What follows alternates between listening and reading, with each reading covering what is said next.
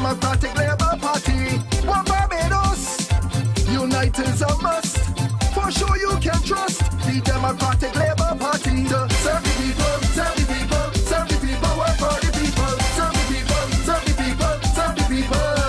We going with DLP, one Barbados for you and me. We going with DLP, DLP for all of we. We going with DLP, one Barbados for you and me. We going with DLP, DLP for all of we. DLP, we voting DLP, DLP, we voting DLP. Two Barbados is where the business live, so something got to give. But the Democratic Labour Party, the rich and the poor will put the same door of opportunity with the Democratic Labour Party. As we serve the people, serve the people, serve the people, work for the people. Serve the people, serve the people, serve the people. We going with DLP, one Barbados for you and me. We going with DLP, DLP for all of we. We going with DLP, one Barbados for you and me. We going with DLP, DLP for all of we. DLP, we voting DLP, DLP, we voting DLP. DLP, we voting DLP, DLP, we voting DLP. We going with DLP, one Barbados for you and me. We going with DLP, DLP for all of we. We going with DLP, one Barbados for you and me. We going with DLP, DLP for all of we. We got the plan to save this nation. Together we stand with the Democratic Labour Party. One Barbados, unite is a must. For sure you can trust the Democratic Labour Party. To serve the people, serve the people, serve the people, work for the people. Serve the people, serve the people, serve the people. We going with DLP, one Barbados for you and me. We going with DLP, DLP for all of we. We going with DLP, one Barbados for you and me. We going with DLP, DLP for all of we. DLP, we voting DLP, DLP, we voting DLP.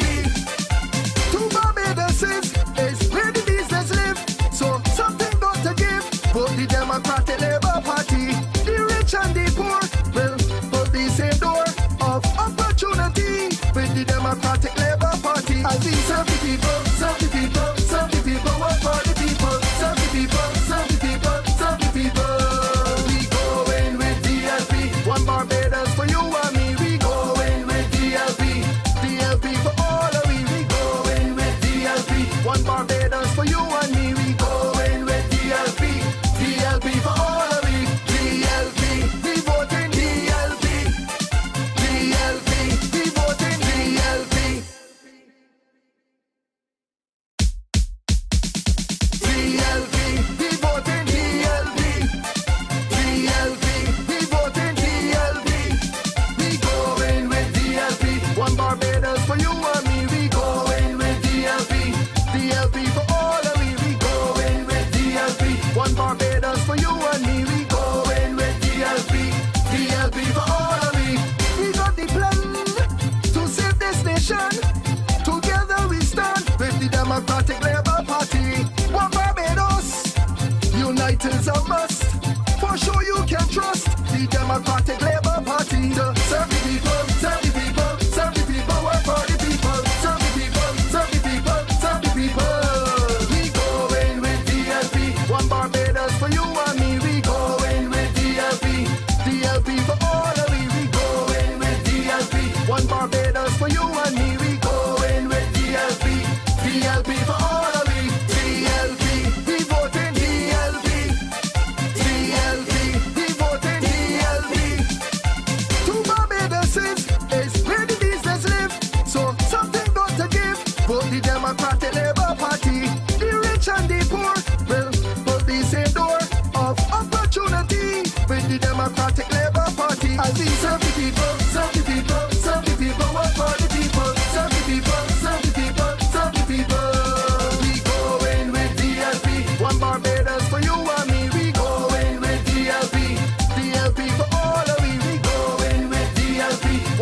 Barbados for you and me. We going with DLP, DLP for all of me. DLP, we voting DLP, DLP, we voting DLP.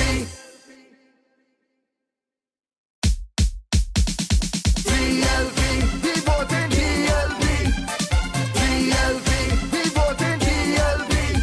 We going with DLP, one Barbados for you and me. We going with DLP, DLP for all of me. We going with DLP, one Barbados for you and me. We going with DLP, DLP for all of me. We got the plan to save this nation. Together we stand with the Democratic Labour Party. One Barbados, united's a must. For sure you can trust the Democratic Labour Party. To serve the people, serve the people, serve the people, work for the people. Serve the people, serve the people, serve the people. We going with DLP, one Barbados for you and me. We going with DLP, DLP for all of me. We going with DLP, one Barbados for you and me. We going with DLP, DLP for all of me. DLP, we voting DLP, DLP, we voting DLP. Two Barbados is where the business live, so something got to give. Vote the Democratic Labour Party. The rich and the poor will put the same door of opportunity with the Democratic Labour Party. As we serve the people, serve the people, serve the people, work for the people. Serve the people, serve the people, serve the people. We going with DLP, one Barbados for you and me. We going with DLP, DLP for all of we. We going with DLP, one Barbados for you and me. We going with DLP, DLP for all of we. DLP, we voting DLP, DLP, we voting DLP. DLP, we voting DLP, DLP, we voting DLP. We going with DLP, one Barbados for you and me. We going with DLP, DLP for all of we. We going with DLP, one Barbados for you and me. We going with DLP, DLP for all of we. We got the plan to save this nation. Together we stand with the Democratic Labour Party. One Barbados, united's a must.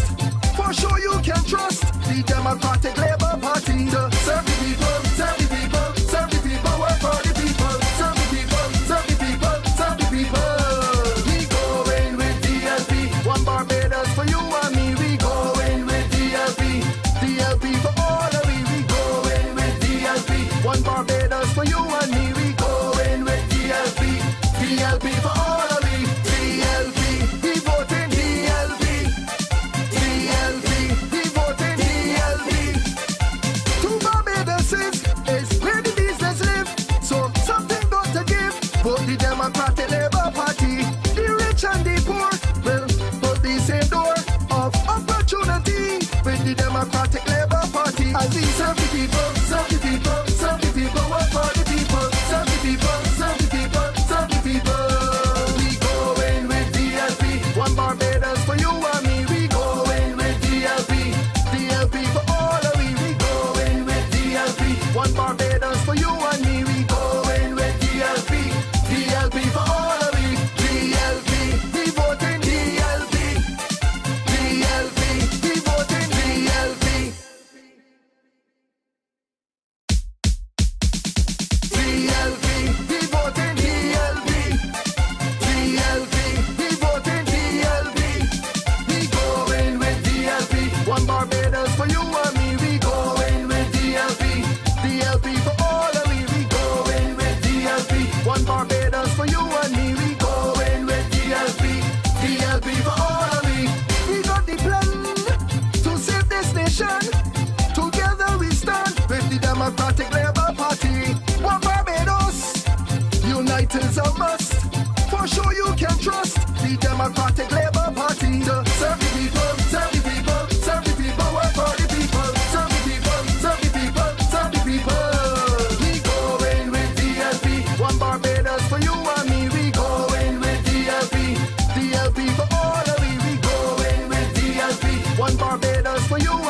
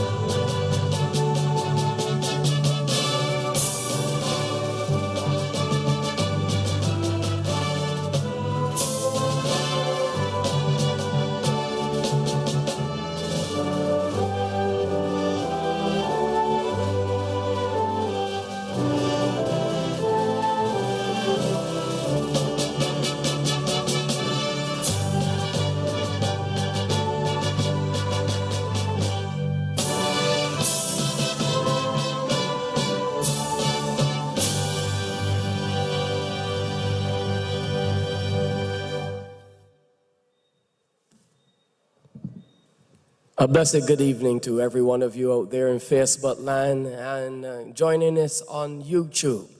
This is the Democratic Labour Party streaming their meeting live. My name is Comrade Adrian Bascom, and now let's have a word of prayer.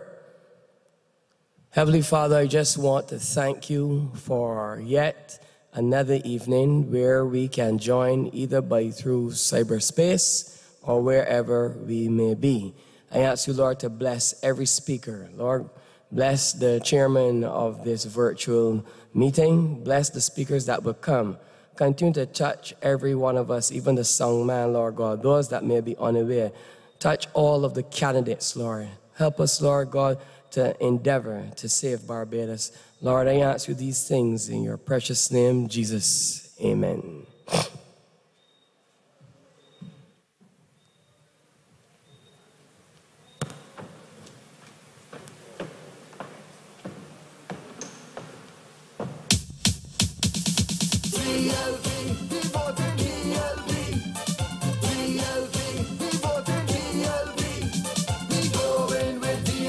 One Barbados for you and me, we going with DLP. DLP for all of we going with DLP. Good night, ladies and gentlemen. Good night, wherever you are. The party of the people marches upward and onward again. And as we bring our virtual meeting from the headquarters of the Democratic Labour Party, I want to thank Comrade Bascom for those sweet words of praise and encouragement. This party, the party of Errol Walton Barrow, founder, father of independence, national hero, has gone through many trials and tribulations. But whenever we have fallen down, our members here in Barbados and our members all across the diaspora have always picked us up, dusted us off, and sent us to do their work. I was at Haggett Hall last night, and a tear almost fell because the spectacle was amazing. Not the production only, but the array of talent put on show before the entire world. When 6 weeks ago I was hearing the Democratic Labour Party is not ready. For 6 months, every day on the calling program, the host and hostesses, put it that way, we're saying the Democratic Labour Party doesn't have any candidates, struggling to find people to contest the election. But last night, for the entire world to witness, 30 young men and women walked across the Haggett Hall stage and announced their candidature for this election. What a wonderful sight. And those men and women who organized the music, the sounding, the lighting, the stage must take a bow, because it was an exciting night without one single mix-up. As you are aware, the COVID has meant that we've had to do more virtual meetings than we would normally have done, because we have been limited to 3 meetings on the outside. So we are here again addressing our followers, our supporters, and also addressing Barbadians who have Barbados at heart. We are appealing to those Barbadians who may not even like the Democratic Labour Party as well. We are asking them to internalize what is happening to Barbados. And we are confident that once you internalize what is happening to Barbados, then you will support the Democratic Labour Party as it sets out to rescue democracy and to place this country on a path of good governance as it has always known. I guess I can take my mask off since I'm up here by myself. I would not be infringing any protocol rules, I don't think. And this mic is my mic. Now, my task is simple. Keep this meeting moving. Keep the speakers flowing. Keep the audience listening. So I'm not going to go any further. I have a few little chits and chats to make, but I want to introduce our first speaker tonight. Now, I was in St. George North by election, principal cheerleader, right up front, urging and pulling and pushing and begging and keeping my party going. And I went to a spot meeting somewhere around Cottage. I can't remember exactly which cottage, what part of Cottage, but somewhere near Cottage. I remember the word Cottage. And if people know there, Alleyne, I find some place that will whet my appetite. So I went by a nearby tavern, and they introduced a young lady. The name did not hit me, because it was not a name that I could remember.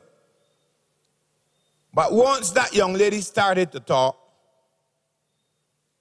all of us who had moved aside to tavernize the night started to approach the van on which she was standing. For about 25 to 30 minutes, the only thing you could hear was her voice and the applause from the audience. A small audience, about 15 of us. But so electrifying, so educational, and so on point was her message that the entire audience were caught spellbound by the confidence that she displayed, her temperament, and her grasp of the issues facing Barbados.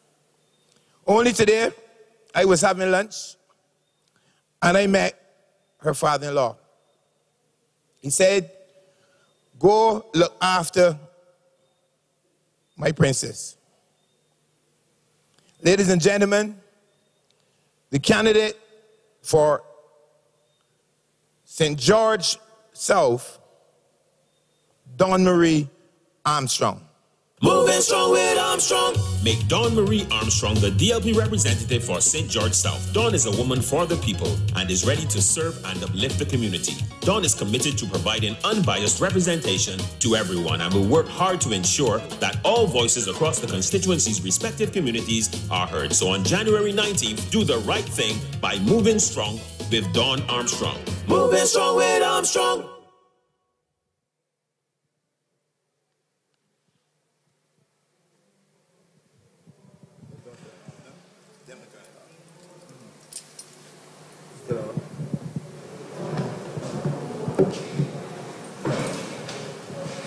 Good night to everyone online. Good night to my comrades at George Street. We are running a marathon in this election. Such a short space of time given to let Barbados know that the Democratic Labour Party is ready to serve them once again. But the commitment that we have put in on the road, the houses that we have touched in these short few days, I mean, we could say a week and a half, but in reality, they're really days and hours that we are counting in getting to the finish line. And when I say it is a marathon, I mean we are going from point A to point B to point C. We're organizing our spot meetings. We're tele-canvassing, we're going house to house, we're still receiving calls, we're still dealing with our families, still trying to stay committed to our friendships.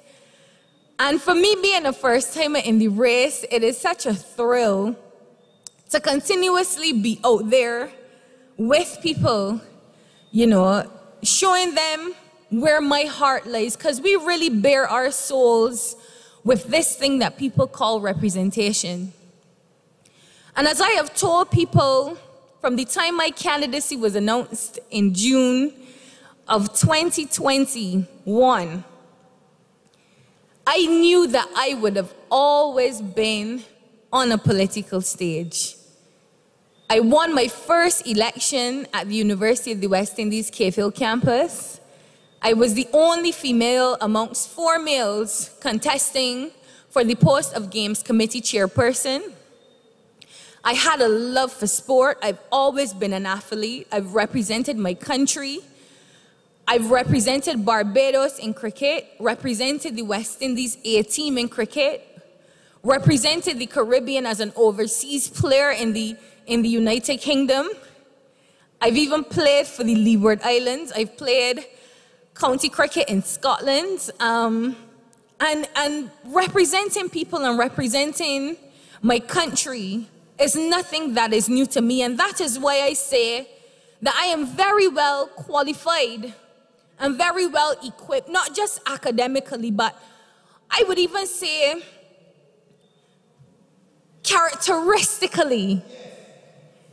I am very well qualified to represent people. And as I speak to those online and many of you who hail from St. George South, I encourage you that on January 19th, when you head into your respective polling stations, my name is first on the ballot.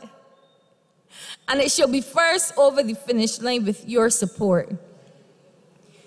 And I cannot thank you enough for the reception.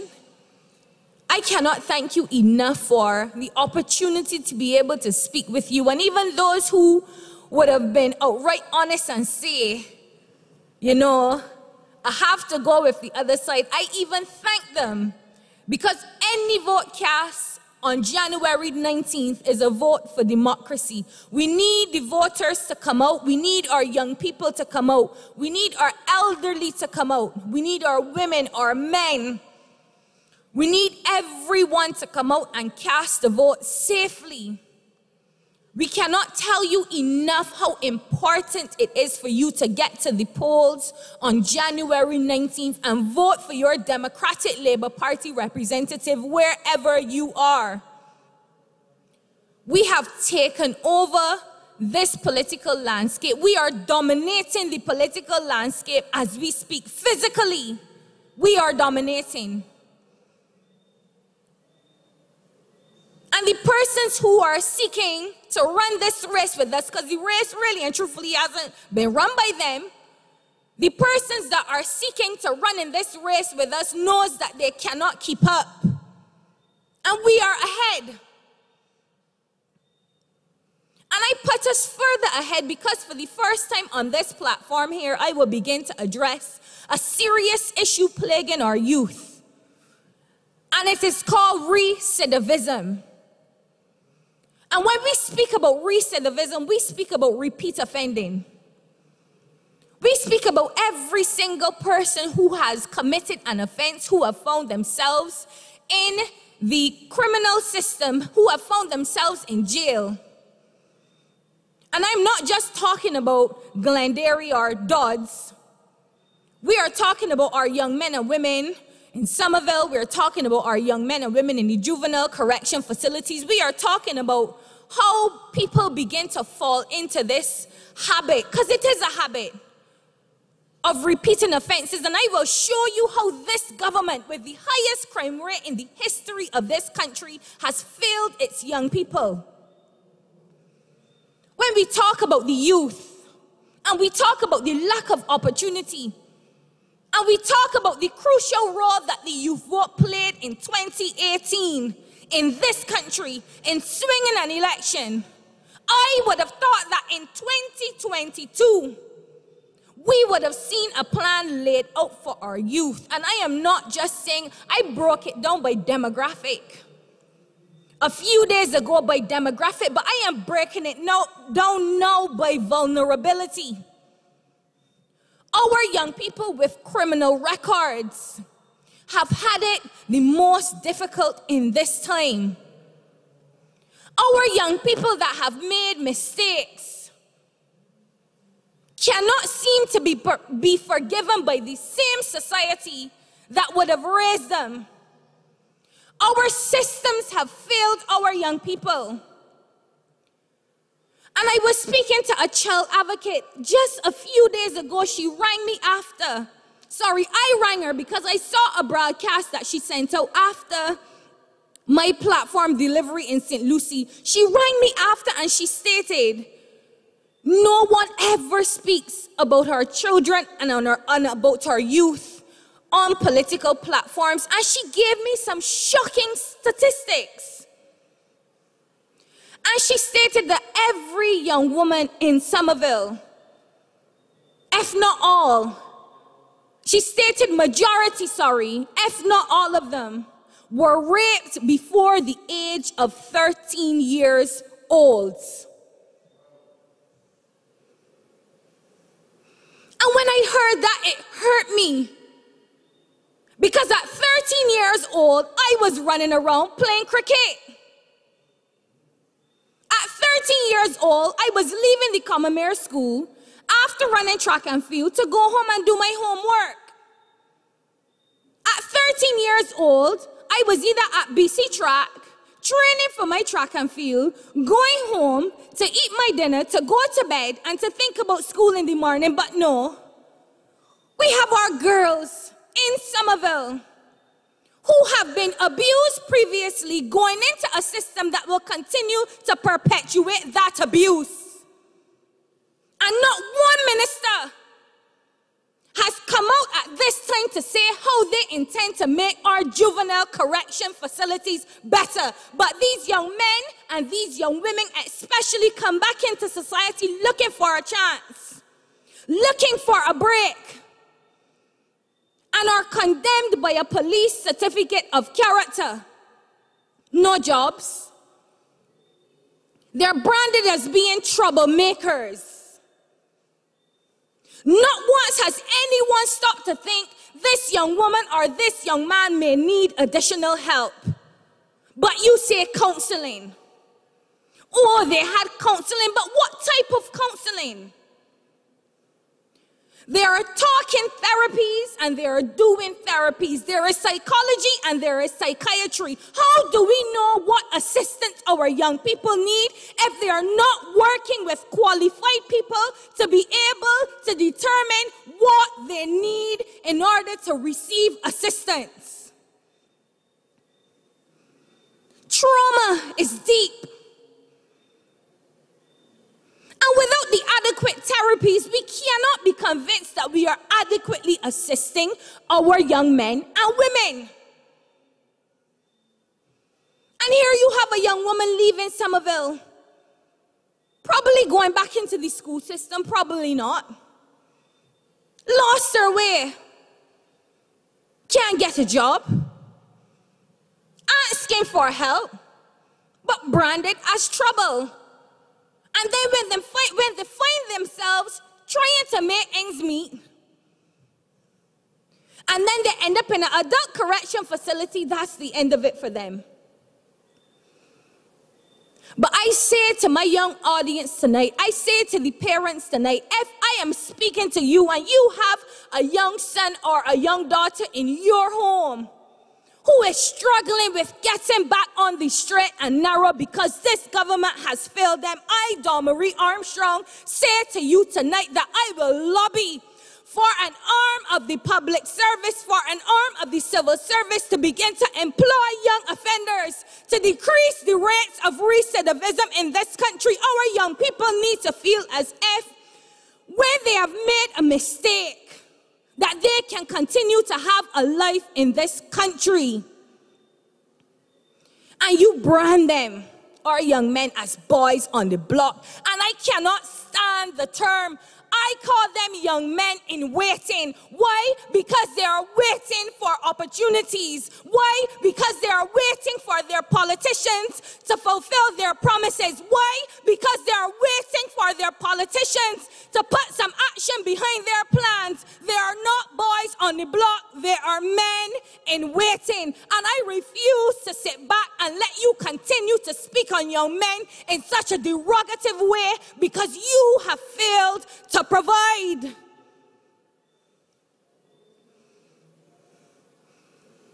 And it has been alleged that again you are going to our young men, even in St. George South. You are going to our young men yet again to use them as a token to attempt to win a seat and to win an election. But I say that my young men in St. George South have came to me and told me that they will no longer fall by the wayside of politics. The young men in St. George South have told me, Dawn Marie, in you we see vision. Dawn Marie, in you we see opportunity. Dawn Marie, in you we see humanity, and you understand us.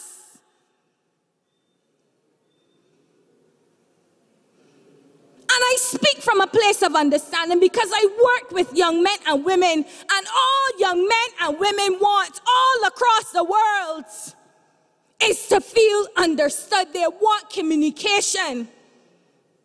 They need intervention. They need people who will come and sit and speak with them, not once every 5 years. They need to know that there is someone who truly will take up their cause and fight for them. And I say that I, Dawn Marie Armstrong, as I stand here in the home of the Democratic Labour Party, I will fight for our young people from now until the day that I close my eyes. For I too am young and I understand.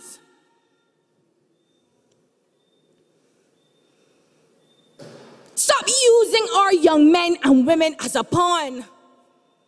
You hurt their parents when you come to their houses telling them, oh, I have an opportunity. This is what I will do.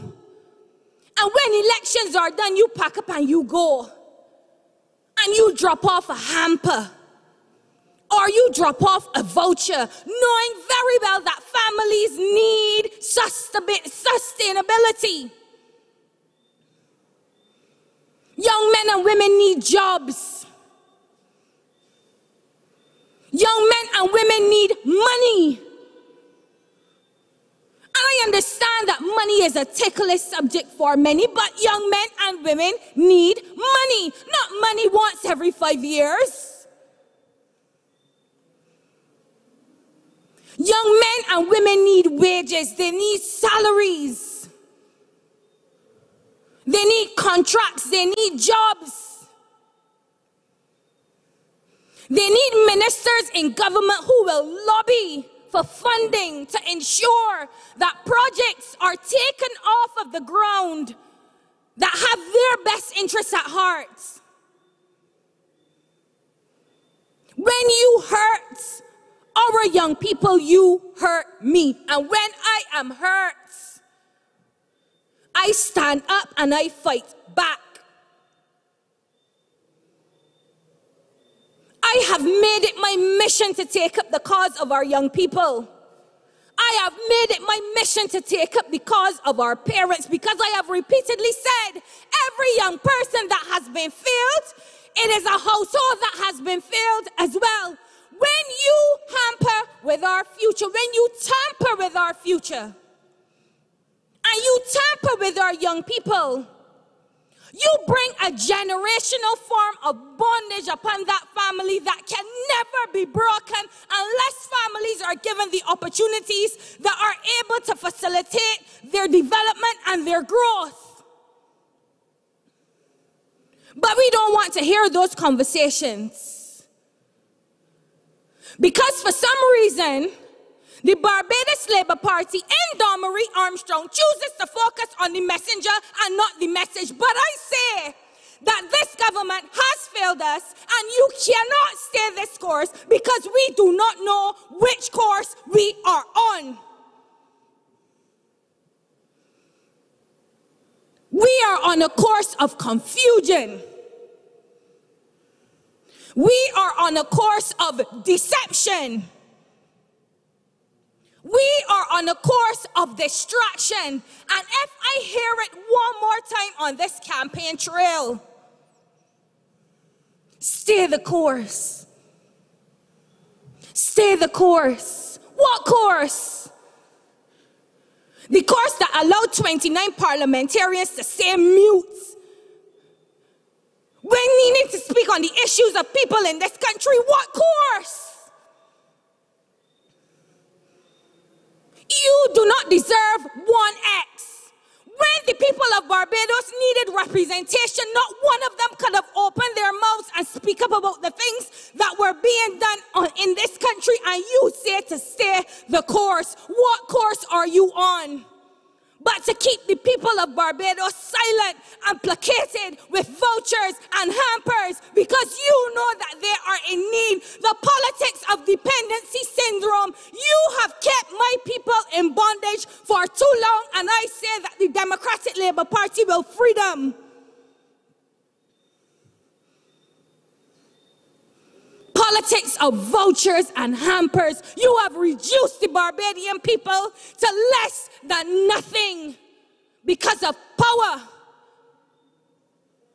But the Democratic Labour Party speaks of empowerment, and I, Marie Armstrong, a facilitator of that, will see the pride in this country restored.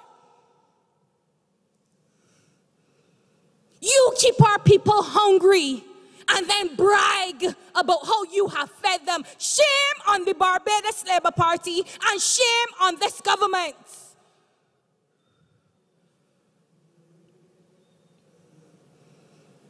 A people that gave you every single bit of hope and faith, believing that you had our best interests at heart, but we now know that you only serve your own interests, and we will have no more of it. On January 19th, the Barbados electorate, the electors across all 30 constituencies will go and mark their X for who they want and not who the Prime Minister tells them to. It ends on January 19th. Barbados will be restored. Barbados shall be resurrected, and Barbados shall be redeemed. And on that note, I will be heading to Middleton tonight for my spot meeting, and I encourage you guys to come out and join me. We have many issues to cover. Many. I have a whole slate of issues to cover. But I thank you so much for listening. I thank you for your support. But what is needed to be said by me will be said, and I will not be silenced. Vote for the Democratic Labour Party on January 19th. Vote for Marie Armstrong in St. George South, and vote for democracy to be restored in this country. And on that note, I thank you. DLP, we voting DLP. DLP, we voting DLP. We going with DLP. One Barbados for you and me. We going with DLP. DLP for all of me. We going with DLP. One Barbados for you and me. We going with DLP. DLP for all of me. We got the plan to save this nation. Together we stand with the Democratic Labour Party. I tell you, boy, fire, fire. You see, they want to distract Domri, but they don't know that they pull a tiger's tail. If you pull a tiger's tail, you can only expect some fire from her. Again, she's made the issues very clear. The former employee of the Barbados Youth Service, I am so happy that this young lady has decided to take up that issue. Recidivism has been a major problem, and this government has never seen youth development as something that they have ever treasured. They're like numbers, so they would take somebody to service, and they would, instead of doing 150 kids and ensuring that a proper program is done, they would broke the program and try to get 400 and make it a 6-week course, so that at the end of the year they can say they did 6 or 12 6-week courses or something like that, so that they should push up numbers rather than doing qualitative youth development and youth leadership. It's a real sad state, and I am happy that Dawn Marie has taken the mantle up and is running with it. It's something that this country needs. And God bless her. God give her the strength and the guidance. That is a difficult job, and I know she has the strength of character, the qualifications and skills to make a good hand of it. But when she touched on the issue of hampers and those things, I was reminded that last year when the government brought out those care packages, I was trying to remember correctly, care packages. I happened to be standing in 2nd Avenue, Alkins, there, that's just behind the Eagle Hall. And the trucks were coming around. And of course, people were alerted that they were coming. And I wrote at that time a piece on social media about using agencies equipped and trained to deliver those kind of assistance. That I found it to be unbecoming, and I use this word derogatory, to have a truck drive wrong and a bag of whatever was in it pass to people. But more amazing was the sight of 2 defense force men and 2 policemen or 2 police jeeps in front and behind the trucks. Now, I don't know what the image Barbadians get with you providing assistance at a time of need in the middle of a pandemic, and you got defense force trucks and police jeeps out driving through working class communities, and the children seeing those kind of images. I don't know if you understand how that hit me. And that image has never, ever left me. So I'm glad that Marie is on to trying to correct thinking about providing assistance to people. You don't have to make them look like they're begging. You government decided to provide assistance, but to treat them as though they're going to rush you for them and they're going to behavior and that they're going to misbehave. No. And that is typical of this Barbados Labour Party. There's no sense of caring. There's no apathy. It's just about, for them, controlling and bullying. Now, I want to introduce the next speaker and take a few seconds to say something about this speaker. One of my disciplines is trade unionism, and I have had the opportunity to discuss issues with the next speaker. The leadership of any union in Barbados or any place in the developing world is not an easy matter. In this changing world, unions have been under pressure as the New World Order determines that workers should take what they get and not what they need. So those that champion the needs of working class people and the issues confronting workers have to gird their loins and come to the task. A teacher for 34 years, trade unionist for just as long, he has reached the top post of the Barbados Union of Teachers and has remained the champion for teachers for the last at least 15 years, since the days of Ronald Jones and that crowd. I want to introduce the candidate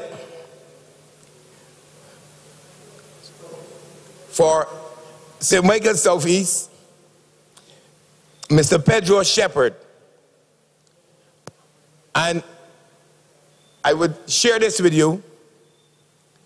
I have a little connection with the Pine. And I don't think it would be any surprise to know that Pedro has, I don't want to call all the names of the streets, but the old stomping ground of the Barbados Labour Party in an uproar. He has taught generations of children in that area. Ladies and gentlemen, the candidate for St. Michael Southeast, Mr. Pedro Shepherd. Roll call. Rodney Grant, absent. Patrick Tanis, absent. Santia Bradshaw, MIA, missing in action. Pedro Shepherd, present and always present. Vote for the D's, vote for the D's. Pedro is the man for me now. Vote for the D's, vote for the D's. Time to take back the community now. Vote for the D's, vote for the D's. Pedro is the man for me. Vote for the D's, vote for the D's. Good night to the wonderful people of St. Michael, South Central, St. Michael Southeast, the city of Bridgetown, St. Michael South, Christchurch South, St. Lucie, St. Peter, St. Thomas, St. Joseph, St. Andrew. Good night to Barbados. As you were told, my name is Pedro Shepherd, and I am the candidate for the Democratic Labour Party in St. Michael Southeast. That is a constituency which was held by the outgoing Minister of Education for the last 8 years. And I want to tell you tonight that in my canvassing of that constituency over the last 8 months or so, I have been told that the representative was absent for the better part of the 8 years. And so tonight I am going to speak to the performance of the incumbent in that constituency for some time. I will speak a little bit about the politics of Barbados, because in canvassing the constituency of St. Michael Southeast, it has been a very difficult task.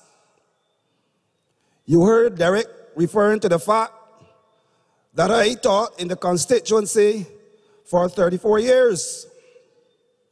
But in canvassing, that 34 years, or those 34 years, meant nothing in relation to the political life in the constituency. Because persons have been saying to me that all politicians are the same. They come around when it is an election, seeking a vote, and then you don't see them again for another 5 years. I have had to convince generations of students that I, Pedro Ricardo Shepherd, will not be like that. I will not forsake them. I have promised them that I will see my job as parliamentary representative as one to come in the constituency on a regular basis. And I believe that we have to start encouraging politicians to behave like politicians or like representatives. We cannot be too busy for our constituents. So when the outgoing member of parliament can walk around the constituency using the excuse that the Prime Minister had her too busy for her to see the constituents, then something has to be wrong. And I believe this is the opportunity for St. Michael Southeast to correct that wrong. And I believe that this is the opportunity for all Barbadians in all 30 constituencies to correct all the wrongs. Last night in Haggett Hall, I was able to list a number of projects which was done under the Democratic Labour Party during 2008 to 2018. You would not believe the number of projects we were able to achieve during that 10-year period, despite people saying to us that it was a lost decade. If it was a lost decade, and we were able to do so much, just imagine if we had the last 3 years to continue the work that we started in 2008.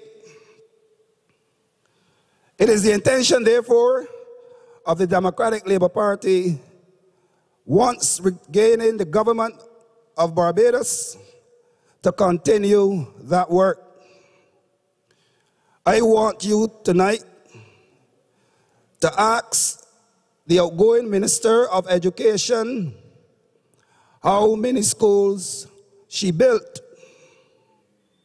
I want you to ask the Minister of Education tonight how many schools were refurbished during the summer program for the last 3 years.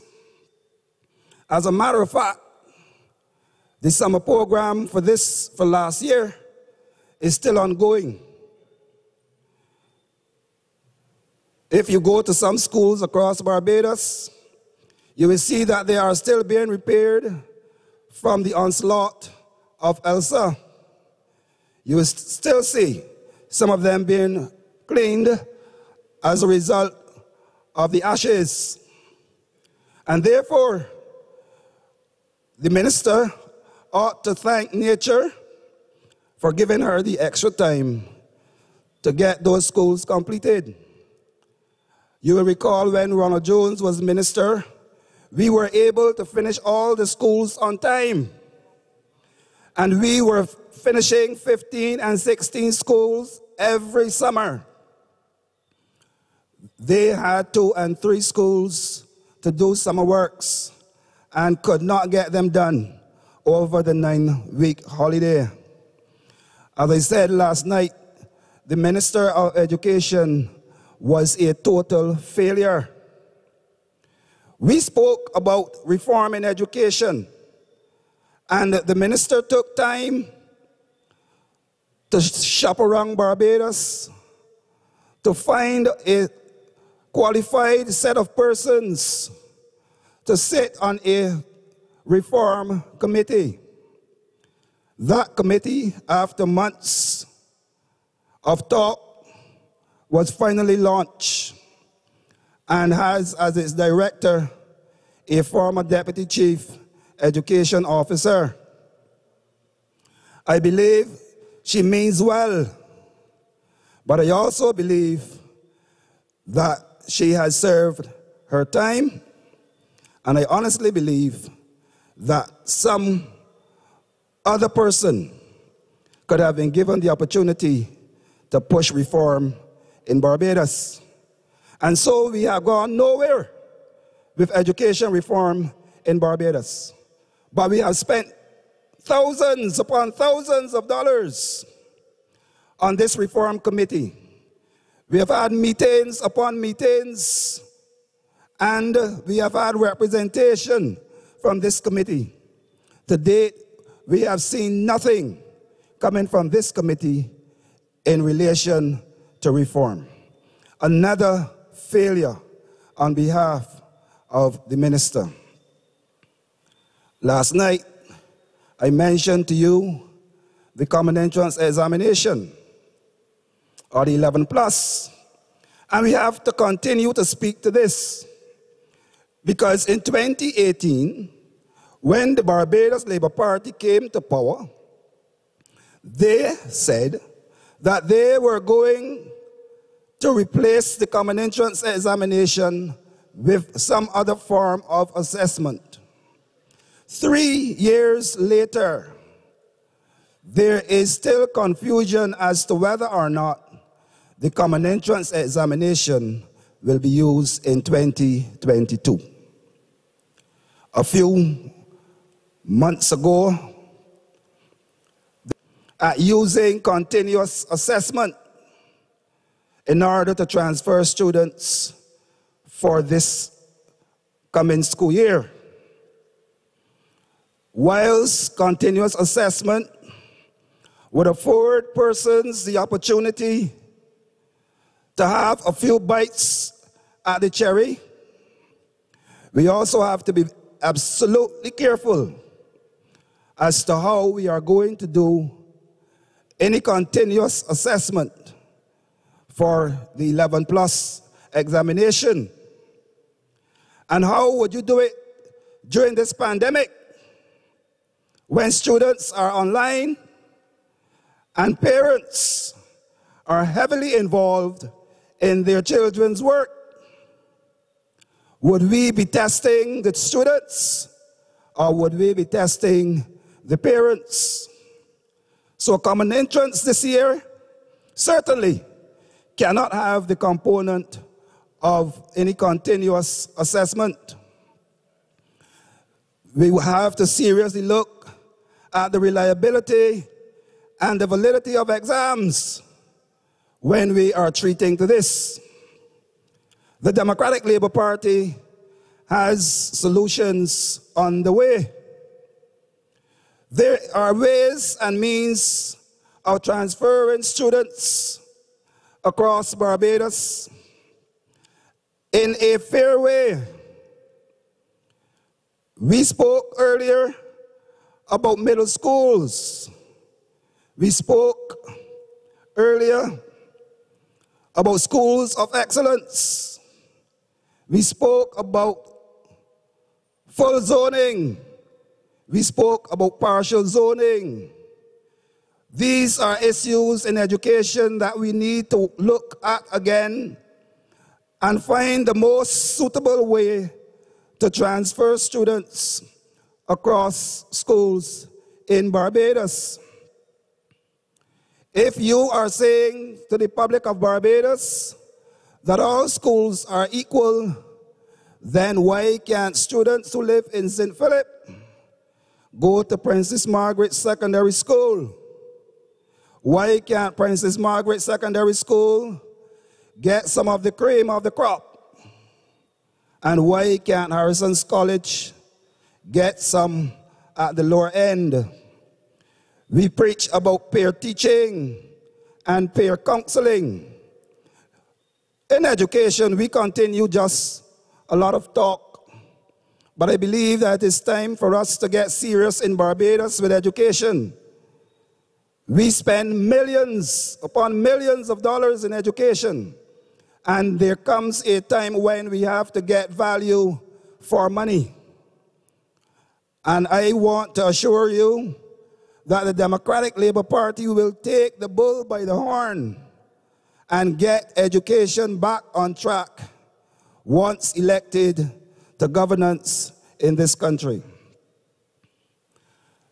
We built or commenced construction of a school meals, ultra-modern school meals facility in 6 roads.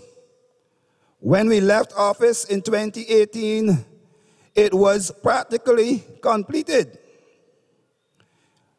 3 years later, the Minister of Education cannot tell you what is the latest on that. But that is nothing new, because any project started under the Democratic Labour Party, the Barbados Labour Party puts the project on hold. We cannot continue to do that in Barbados.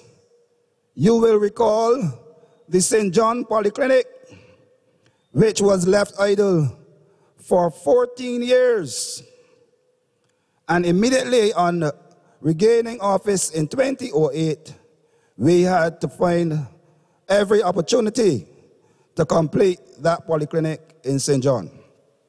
So where we had projects to be completed, we are asking the public of Barbados to give us the chance to complete. And so, as I said before, we need to find space in our secondary schools so that our students can be taught face-to-face. We need to reduce the role of our secondary schools to under 800. Those large schools in excess of 1,000 cannot continue to carry those numbers. And we are going to find ways to reduce those numbers. Before Ronald Jones left office, he had promised and has started to identify an area in Searles in Christchurch to construct a secondary school. That would have relieved the pressure on our secondary schools across Barbados. There was talk recently about reopening the Alma Parish School. Therefore, if we can reopen the Alma Parish School and we can commence construction of the secondary school in Searles in Christchurch, I believe that we are well on our way to reducing the overcrowding in our secondary schools. All of our schools in Barbados have classrooms built 21 by 20 feet or 21 by 22. Hardly any classroom in Barbados is bigger than that. With the pandemic, that size classroom can house at least 20 students. So where we have classrooms with 28 and 30 students, we need to be able to take out the top, take out 8 either from top, bottom, or middle, and reduce class sizes in Barbados to at least 20 at the maximum level. In the nursery schools, the maximum is 15, and I believe that we need to look at a maximum in the primary and the secondary. And we will work on that.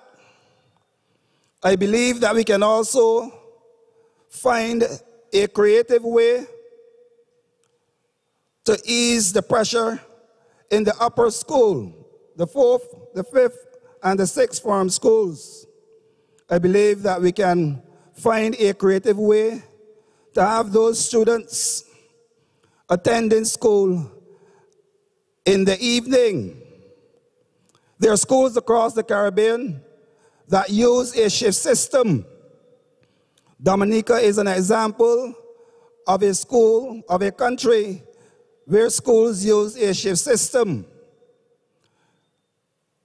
There are students who will go to school from 8 until 12, and then there's another set that will go from 1 until 5. And that is done because they do not have enough space. I believe in Barbados, we can consider doing similar, especially during this pandemic, because I will maintain that we cannot continue to have our students at home online, because too many of them are not online. So it is okay to say that school will start on the 10th of January online, and that on the 24th, they will be going out face-to-face. It's okay to say that. But I want to ask the minister tonight, if the Ministry of Education was able to find out from principals at nursery, primary, and secondary schools what percentage of students were online last term, and if everything goes well this term, whether or not there will be an increase in the number of students online. And I doubt it very much, because we are in the silly season. And I'm sure that a lot of our students are going to be caught up with the posters on the poles and the noises and the people walking around, and they will be distracted. Some of the parents will be on the campaign trail, allowing students, therefore, to manage their own education. That is not what we are spending over $500 million in Barbados for. We are spending over $500 million in Barbados to ensure that our children are educated and educated to the best of our ability. We are spending that money in education because we believe that education is necessary for the proper socialization and development of our students and of our society. And so as we launch into this second term, I want to encourage parents to ensure that students utilize all the time available to them to get instruction. Teachers are complaining about the stress of the online teaching, but the teachers are prepared to do it because at this point, that is the only solution being offered by the Ministry of Education. They have not offered any of them, by the way, any proper furniture or anything of that sort.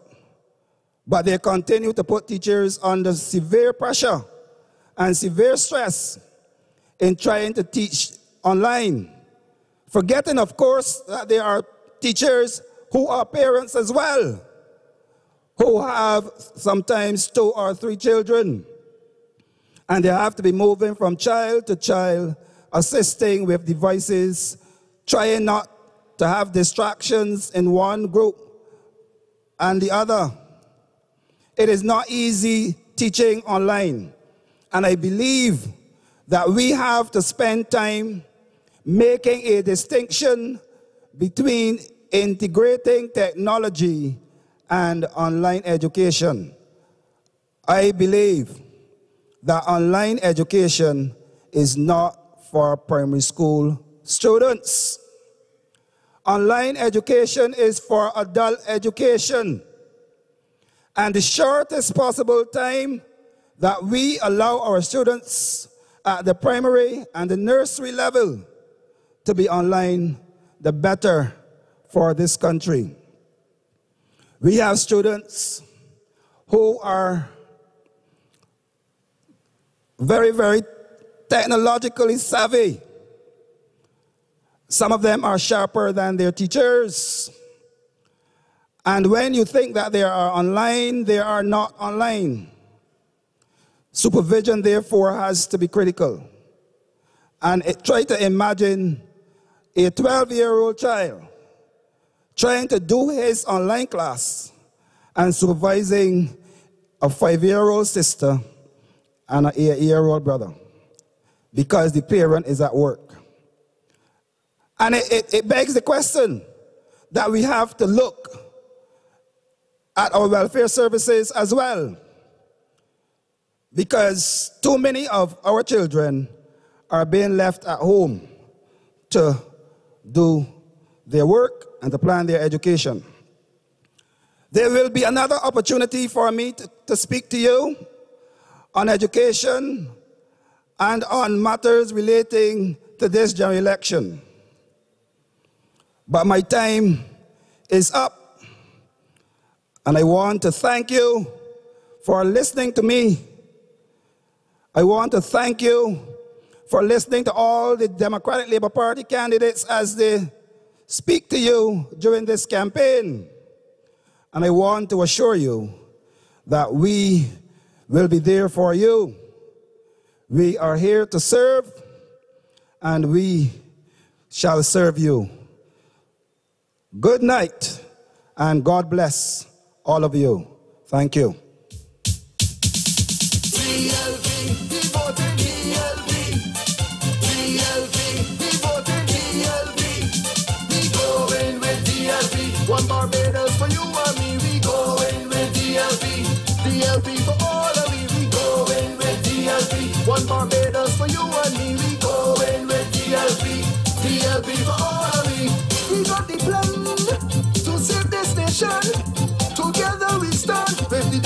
Democratic Labour Party. One Barbados, unite is a must. For sure you can trust the Democratic Good night again. We heard from Pedro. You can hear the passion. His passion for education. That is his thing. Trade unions, but his passion is education. I can say too, I have 2 little ones in my household, 9 and 8. And at every opportunity that either of them gets, they move from in front of the tablet. One pull at the next one or hit the next one down through the house running. What you want to, it is a difficult thing. And this government has not been creative at all. There are several different schemes that could have been used to get some of our kids supervised while their parents are out working. The hardest thing for a 4 to 11 is supervision at school. You can't put a 7 or 8-year-old to sit down and keep quiet unless somebody is supervising them. And working class people have to go to work. And our children have been suffering in silence for 2 years. I have a little bit to say for about half a minute. I want to ask some questions to those listening. And my simple question is, if you give a government 60 months, in other words, 60 months from May last year, and by law, they can take the election for another couple of months. I think it is 3, so they can go down to 63. And after 30, and some 32, they pull up stumps, throw away the ball, and break at the back. And then the Prime Minister puts on the telephone post in Barbados, vote for a Prime Minister. Walk across Barbados. You are Prime Minister of Barbados. You have at least another 18 months to make decisions, to make changes, to improve programs, to bring policies. 18 months. You pull up stumps and then put up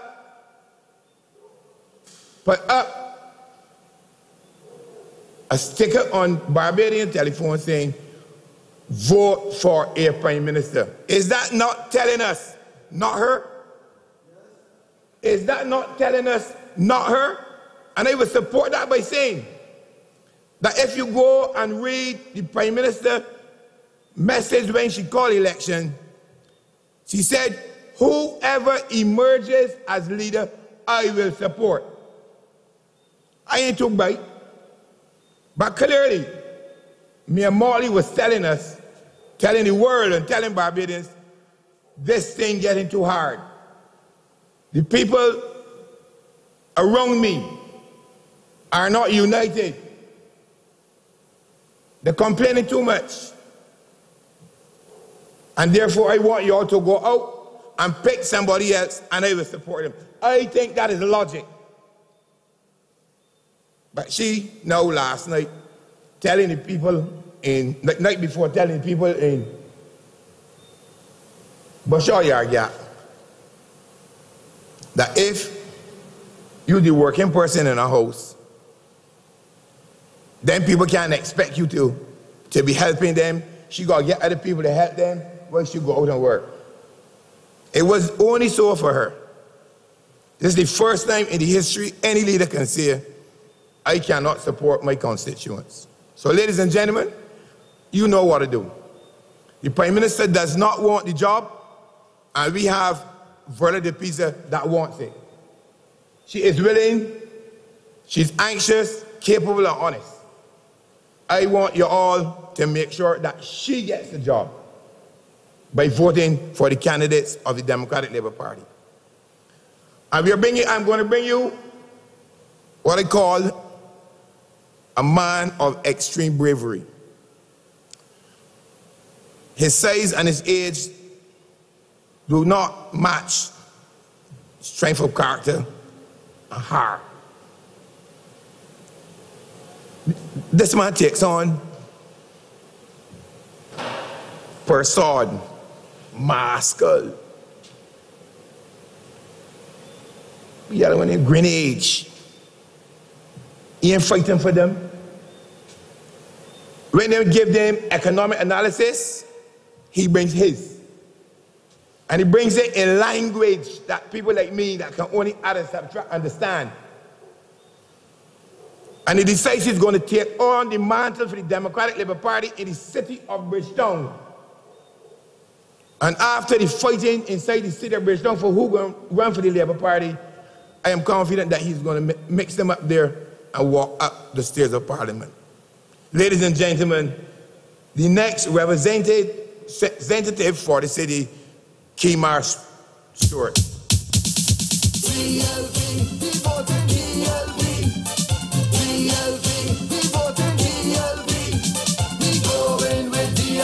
One Barbados for you and me, we going with DLP.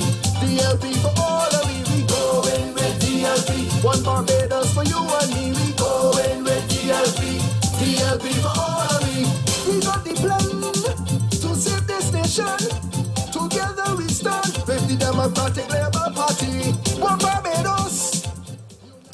Good night to everyone. Good night to the viewers online. First, I'd like to start by saying that I am very happy to be here with you, Democratic Labour Party family. I am extremely pleased to give my contribution this evening. So far, the campaign has been going excellent. I am very proud of all of the candidates in the Democratic Labour Party. I am very proud of our supporters. I'm very proud of the people of Barbados for standing up for democracy. Although we have had a 30 love, then we went to 29-1, but our members stood firm and supported the DLP and brought us to the point where we are at right now, and we are enjoying every moment of it. And most importantly, we are serving the people of Barbados, which is our utmost priority. So I just want to say thank you to everyone who made this entire thing possible. And lastly, let's just give thanks to God Almighty for bringing us here, and He's the man that will see us through come the 19th of January 2022. So I'll just get right into this evening's contribution. And I will say that I grew up hearing that the BLP was the party for the merchant class or the business class. And since this government came to power, we have seen that the government adopted what we call a pro-business agenda. They didn't have anything much to do with poor people. And you can look to it yourselves. Think back. When the government basically let in the COVID on us, because I can recall members of the DLP calling for early shutdown. But no, they said, no, we can't shut down the country, what's not. And they let in the COVID on us, and they robbed us of an whole year's night. I can recall it very well. I don't know if you remember, but I do. Let's go a step further. They shut down the small shops and allowed the supermarkets, the big supermarkets, to open during Corona. If that is not showing you where their loyalties lie, I don't know what else to say. They also went as far as to saying, well, only the big tour companies can transport the persons from these cruise ships to the airport. The same cruise ships that destroyed our coral reefs. Up to now, they still didn't make any investment available to repair the reefs. It was an act of humanity in taking the ships from languishing all over the Caribbean Ocean because nobody else would take them. But you need to be cautious in that you're not trampling the country in a bid to extend yourselves more than you can. Something very interesting occurred in Barbados. When the DLP lost, there was this perception or this stench of so-called corruption, which this government came to power aiming to be different. But they did even worse than they alleged to the Democratic Labour Party. Because this year's perception of corruption painted a very grim index of state corruption worldwide. Because the COVID-19 was not only a health crisis or economic crisis, but it was a corruption crisis for governments. Let's just take our interest to radical investments. They came out and they said that the vaccines are supposed to save lives. So if the vaccines were supposed to save lives, why they are trying to be corrupt they're trying to be corrupt and make money off of the vaccines? It's supposed to be a life-saving issue, but still they have turned to be corrupt. If the international media did not highlight what was going on, we would have never known what was going on with the vaccines and radical investment, which is an entertainment company bringing vaccines to a country. That is corruption, and something should have been done about that. What's interesting is that the colonel, he was involved. He was the Minister of Health, and his permanent secretary signed a correspondence. And he said he didn't know anything about it, and he still has a job. Like I said, he walked away from the city of Bristol, because he said he's not getting to serve the city as he would like, and he came into politics to serve the city. So therefore, in his bid to serve the city, he resigned as the MP to go and be Minister of Health. That shows where his priority is. He should have stepped down as Minister of Health and continue to represent the city if that was his intention. But it shows you where his loyalty will lie. Good man, just bad company. The other instance is White Oaks. In the very first couple of days when the government came to power, White Oaks Advisory Limited, another stage of corruption. So corrupt that the Financial Times wrote in their newspaper that the government was overpaying for services at $85,000 per month. Anybody work for $85,000 a month? Just raise your hand, let me see. Anybody? Anybody in the crowd? I can't see anybody. $85,000 a month. Instead, they came on the TV trying to fandangle their way all around the issue, speaking about, oh, it is worth the money. And they have their henchmen running around talking about that. But White Oaks was one of the very first scandals associated with this government. So the public needs to remember one very important issue to the Barbadian hearts is that of these reserves that the government continues to speak about. Because Mia Motley borrowed and she borrowed and she borrowed and she borrowed. I've never seen borrowing like this in my entire life. I haven't heard anything about earning reserves because we need to earn reserves. And I think that that is the way to go as opposed to borrowing, because as we continue to borrow from the IMF and these international banks, and let's not exclude the Chinese government, because we've borrowed in excess of over $400 million from the Chinese government with no plans of repayment. We had the debt restructuring, which would have robbed all of those persons from their treasury bills, the money that was due to them. They cut the pension. Because I remember when Janice walked around Bridgetown with her sign saying that they cut her pension. Because I can tell you, from time, if this government gets back into power, they're going to cut your pensions. Think back to February last year when the IMF said that Barbados is due for pension cuts. And the same Kevin Greenwich came out and said that the government is not responsible for any pension cuts. I still do not know who he works for, by the way. I'm not sure if he works for the government of Barbados or if he works for the IMF. All I know is that we pay him. And I will say again that we need to start thinking about earning reserves. Because the same thing that happened under an Onafa administration, when they went and borrowed, then when the Democratic Labour Party came in, they had to pay all of the money that they borrowed, which would cause a tumbling and a slide of the reserves. The same thing they went and did again. The funny thing about it, Miss Motley was involved back then, now she's involved again, so what do you think will happen?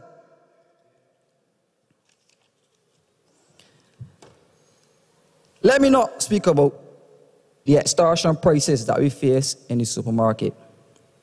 When the pandemic occurred, The merchants took the opportunity to raise prices on people in a situation where the unemployment was so high.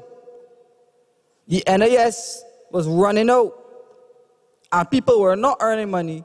They took the opportunity to price goals on Barbadians. Because one very important thing that was said that I think that we missed is when a merchant stood up next to who we call Dwight Sunderland, who was then the Minister of Big Business. He said, well, the merchant said that the NSRL was not responsible for the high prices in the supermarket.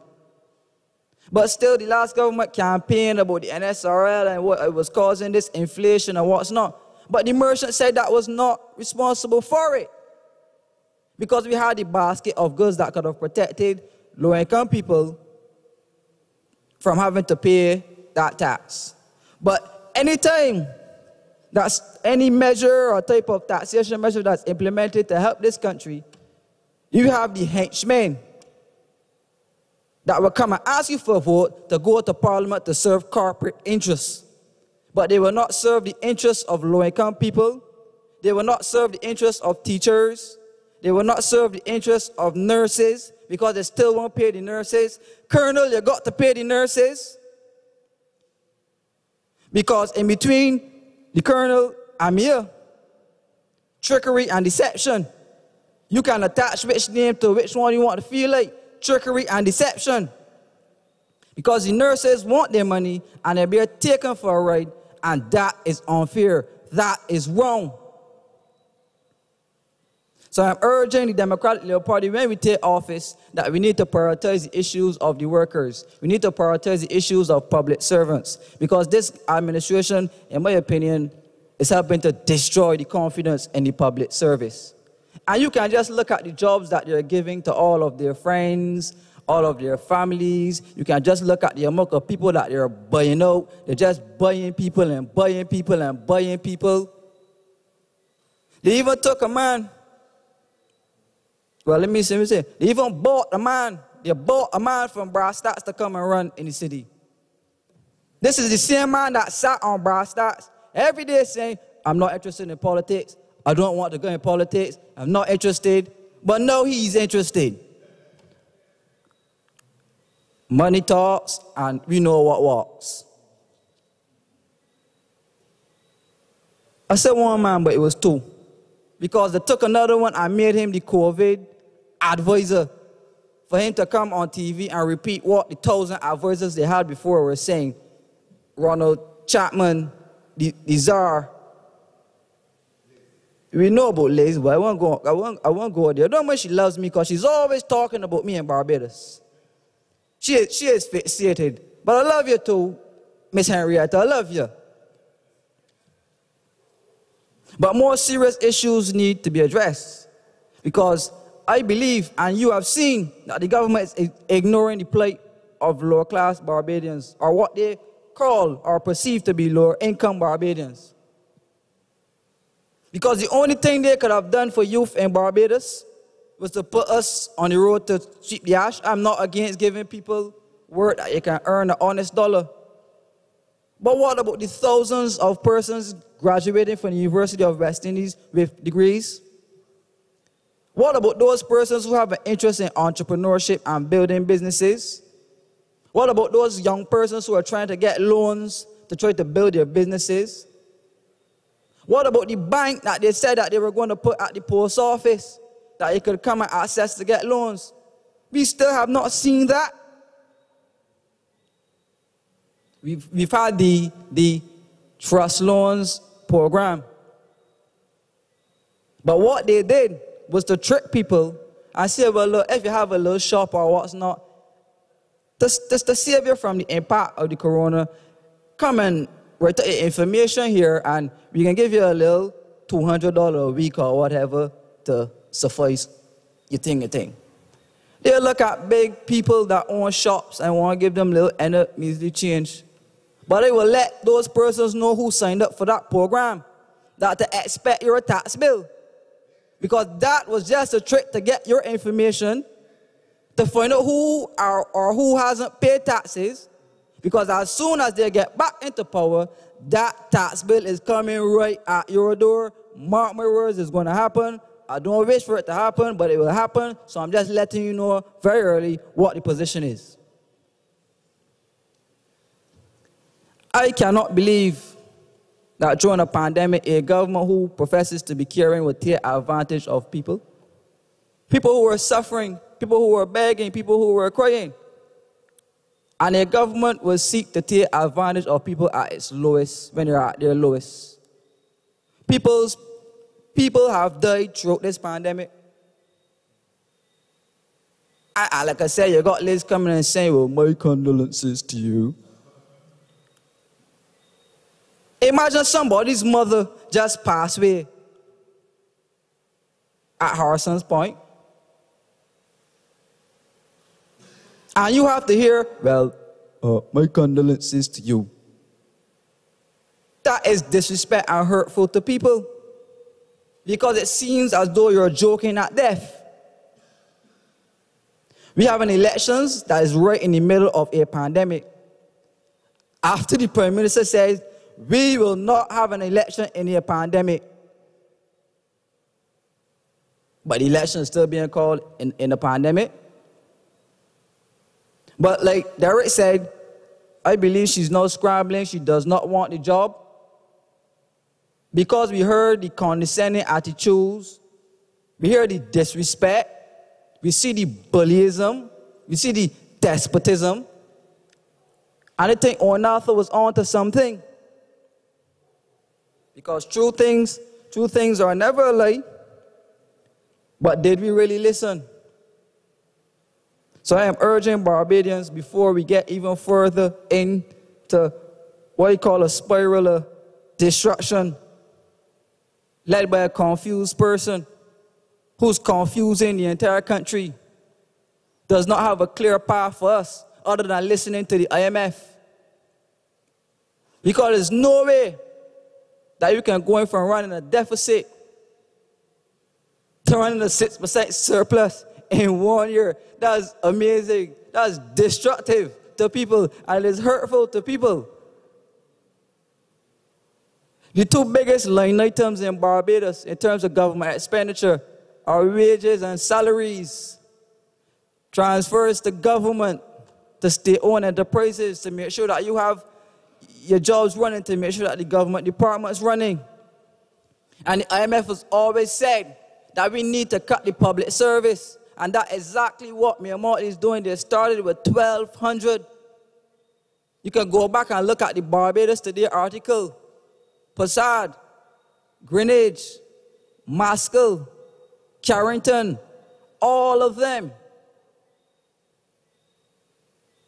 But Carrington is another discussion, because there are allegations going around about the government accessing the private accounts of nurses. And if that is so, heads should be rolling. But I realize when you make mistakes in here, you get rewarded and promoted for failure. We had the biggest cabinet under the last government. That some persons alarmed, they had the interviews. You even had Ms. Ford in the back saying, yes, yes, yes. And we heard it. But when the government came in, they appointed 27 or 28 ministers. And the colonel, who has only done, well, he was in opposition, but he only spent 1 5-year term in the city, and he is out. How many other persons dropped out? Persons are tired of the bullyism. And even if Miss Motley's team, they're feeling the disrespect.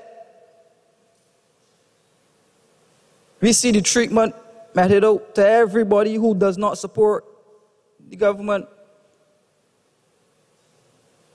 And I will urge this country to get up and go and vote against despots and dictatorships. I'm telling you, if you elect these people again, the pain and suffering that's coming, you're not going to like it. The pressure that's due from the IMF, from borrowing all of this money. is going to come.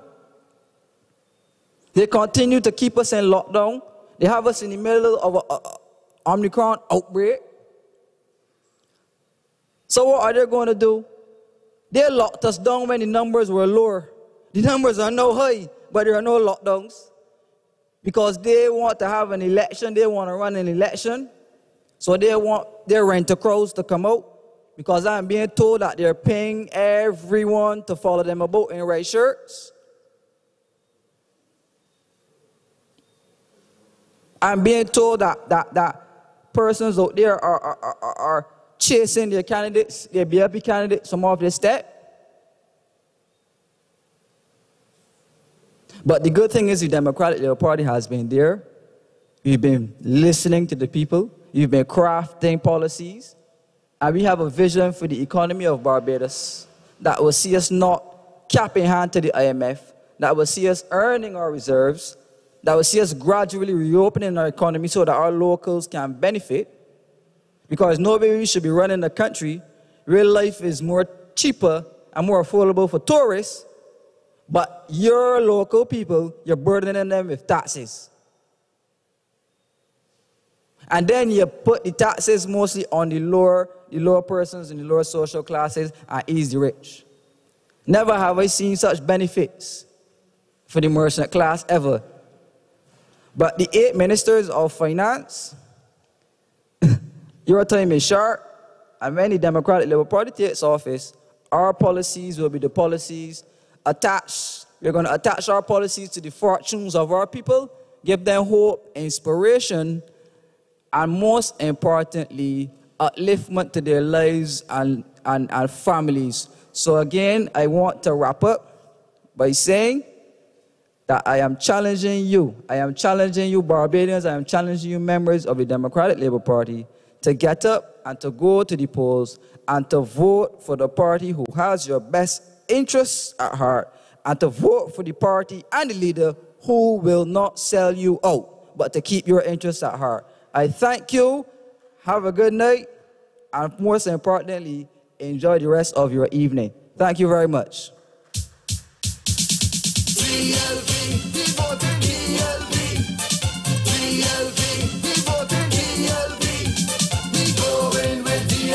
One Barbados for you and me, we going with DLP. DLP for all of me, we going with DLP. One Barbados for you and me, we going with DLP. DLP for all of me. We got the plan to save this nation. Together we stand with the Democratic Labour. Thank you, Kemar. Thank you. Thank you again, Kemar. Every time I hear you speak, I see the future of Barbados in good hands. Organized brain, focus on issues, put in a little personal issue, back to the issue. Well done, Kemar, well done. And I know you're going to do well in this city. Now, I took up my phone and I looked at a WhatsApp message. And it told me that Pedro Shepherd's argument about online teaching for children was so awful and so devastating that in the United States, they start online teaching for primary and even secondary schools. Now, you don't have to do an examination all the time or research. You can look at practice and what happened in some places. I know there was a fear about how the children are going to be supervised. But at the end of COVID, because it's not going to finish next week or next month, what kind of loss would we have suffered with our primary and secondary school children? I'm talking about the ones that died or sick. School is about attention span. It's about interacting. It's about social relations. It's about understanding your role, manners, discipline. It's about growing. and you have children all day locked in front of the screen. It cannot go on. It cannot go on. Now, this party is such a great party. This party is a great party, trust me. Trust me, it is a great party. We have so much variety, so much different skills and talents. And I don't know, I used to be associated with the independence committees, and I have a very, very good friend, Clifton, who used to be president or chairman of the St. Andrew Independence Committee. And every time I heard about a competition, something organized, something happening in St. Andrew, I would hear a name come up. I used to say, Oldwin, now here Oldwin. By the end of those names came Skeete. He's accepted the responsibility to bring St. Andrew back to the Democratic Labour Party. All indications are that he's been doing well. I went up into Chalky Mount just before the elections were called. And that is what I do on Thursdays now. I get home, use my red pass, and I get on the bus, and I go and visit a community in rural Barbados. And I just happened to go to Chalky Mount. And I went, they had a bench, and me and my other partners who take that trip sat down. And of course, a little politics came in, and I was told, Brother Skeete doesn't have to bother up here. He is already a household name in Chalky Mount. Alleyne, come and address your audience. Oldwin, Skeete, St. Andrew.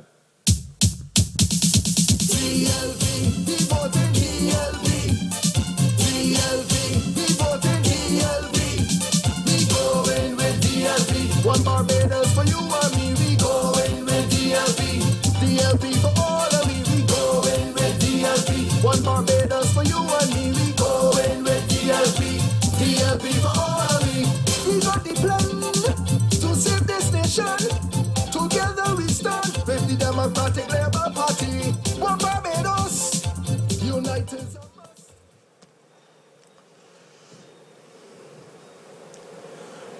A pleasant good evening to each and every one. It is indeed an honor to stand before you, not only as a proud resident of St. Andrew, but as a candidate under the auspices of this noble and great party, which have done tremendous work over the years, called the Democratic Labour Party. The Democratic Labour Party has stood in the vanguard for the people of Barbados from the first time it took office in 1961, and has been doing tremendous work up until this very point. And I dare say to you that the time has come for us, what they call the new brigade, the young and vibrant set of candidates under the leadership of our president, none other than Verla DePeiza, to take the responsibility and answer the call and the cries of the people of this, our fair land, Barbados. We, the people of the Democratic Labour Party, do not take this opportunity of January 19th, 2022, this upcoming general election, lightly.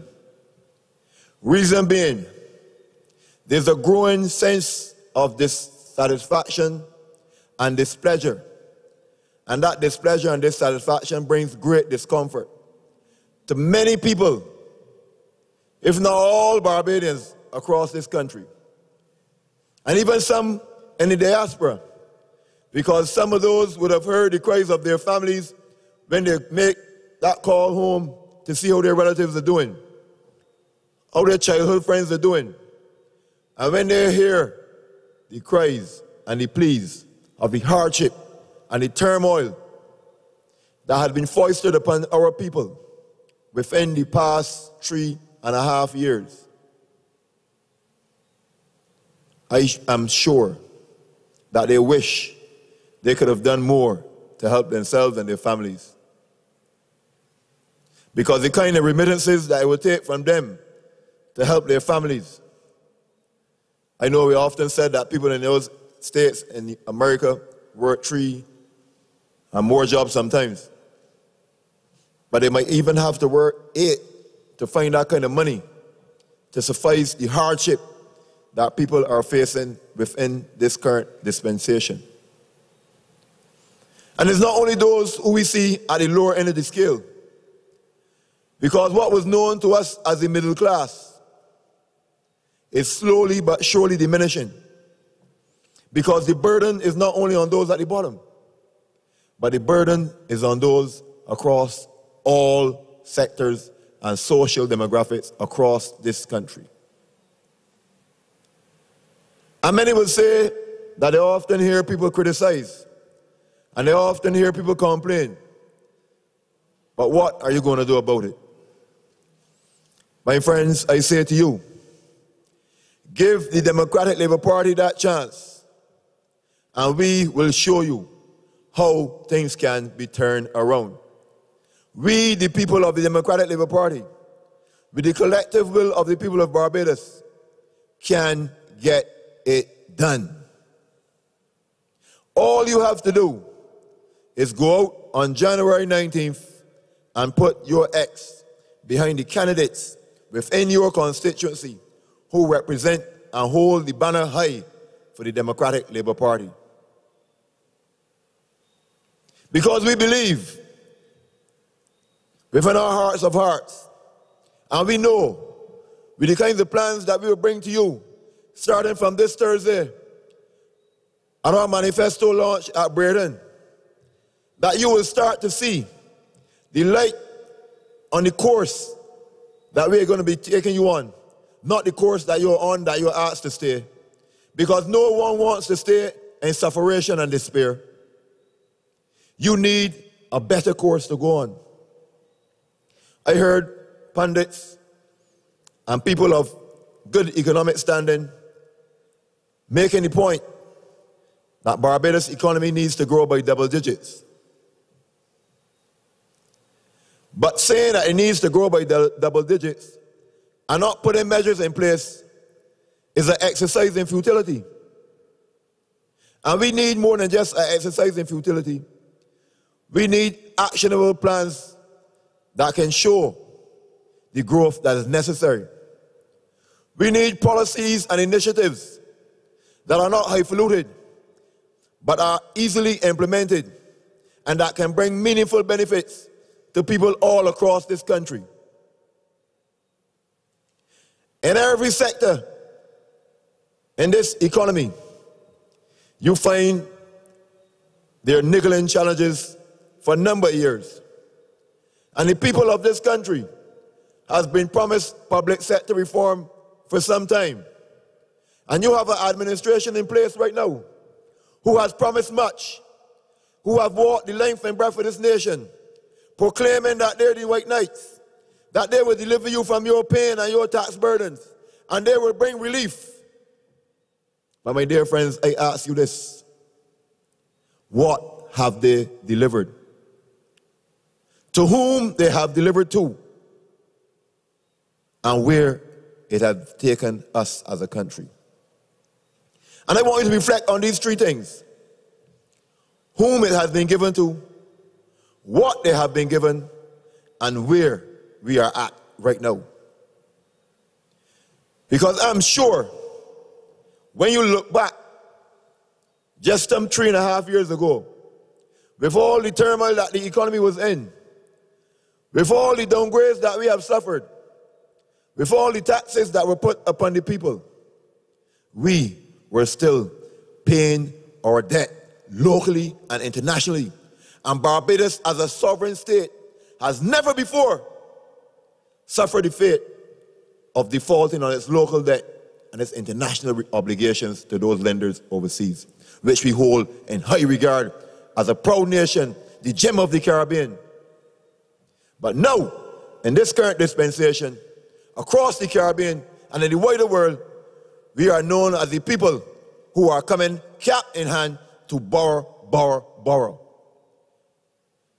But it's understandable, because this same administration, for a number of years, has made many people across this country mendicant. People who only get jobs in the public sector because they're politically affiliated. Many people are square pegs in round holes and causing many hindrances in the public service because people do not get jobs on merit and qualification. They get jobs on who they know. That, my friends, is not the democracy that our forefathers worked hard for. That is not the Barbadian way. Many of our foreparents are probably turning in their graves because the blood, sweat, and tears that they've been through to give our people a good standard of living is slowly dwindling before our people who are living right now, our very own eyes. We have been educated, and we should use that education not only to prop up a society, but to rebuild a Barbados that is meaningful and that is profitable, so that our children and our children's children can have a bright and prosperous future, and not one that is an albatross around their neck because of the consistent borrowing and the taxation that is foisted upon them. Because the current administration will not be around to pay the taxes and the expenditure that is borrowed. But you, who have your children, and your children's children who is to come, will have that burden on their necks come the next 2 to 3 decades. And I ask you this, is that the course that you want for yourself? Is that the course you want for your children? Because at the end of the day, it is the right of those who are put in authority that is tasked with the responsibility of managing our affairs should stand up and man up and woman up and say, well, look, we have not done right by our people. We must try to make amends. But rather than doing just that, they run willy-nilly, ad hoc, and rush back to the people of Barbados in a pandemic that they said they would never call the election in. And to say to you, look, give us a new mandate. Can you imagine that you have a house in construction and you offer a contractor the opportunity to build that house for you, and the contractor brings your house to 7 or 8 courses of blocks and tells you that he needs a new contract to bring it to ring beam and put on the roof? Can you imagine this kind of madness? The first thing you would do is ask that person to leave your property. And the first thing the people of Barbados should do is to ask the Barbados Labour Party administration to demit office and allow somebody who can handle the affairs go out and do the requisite job.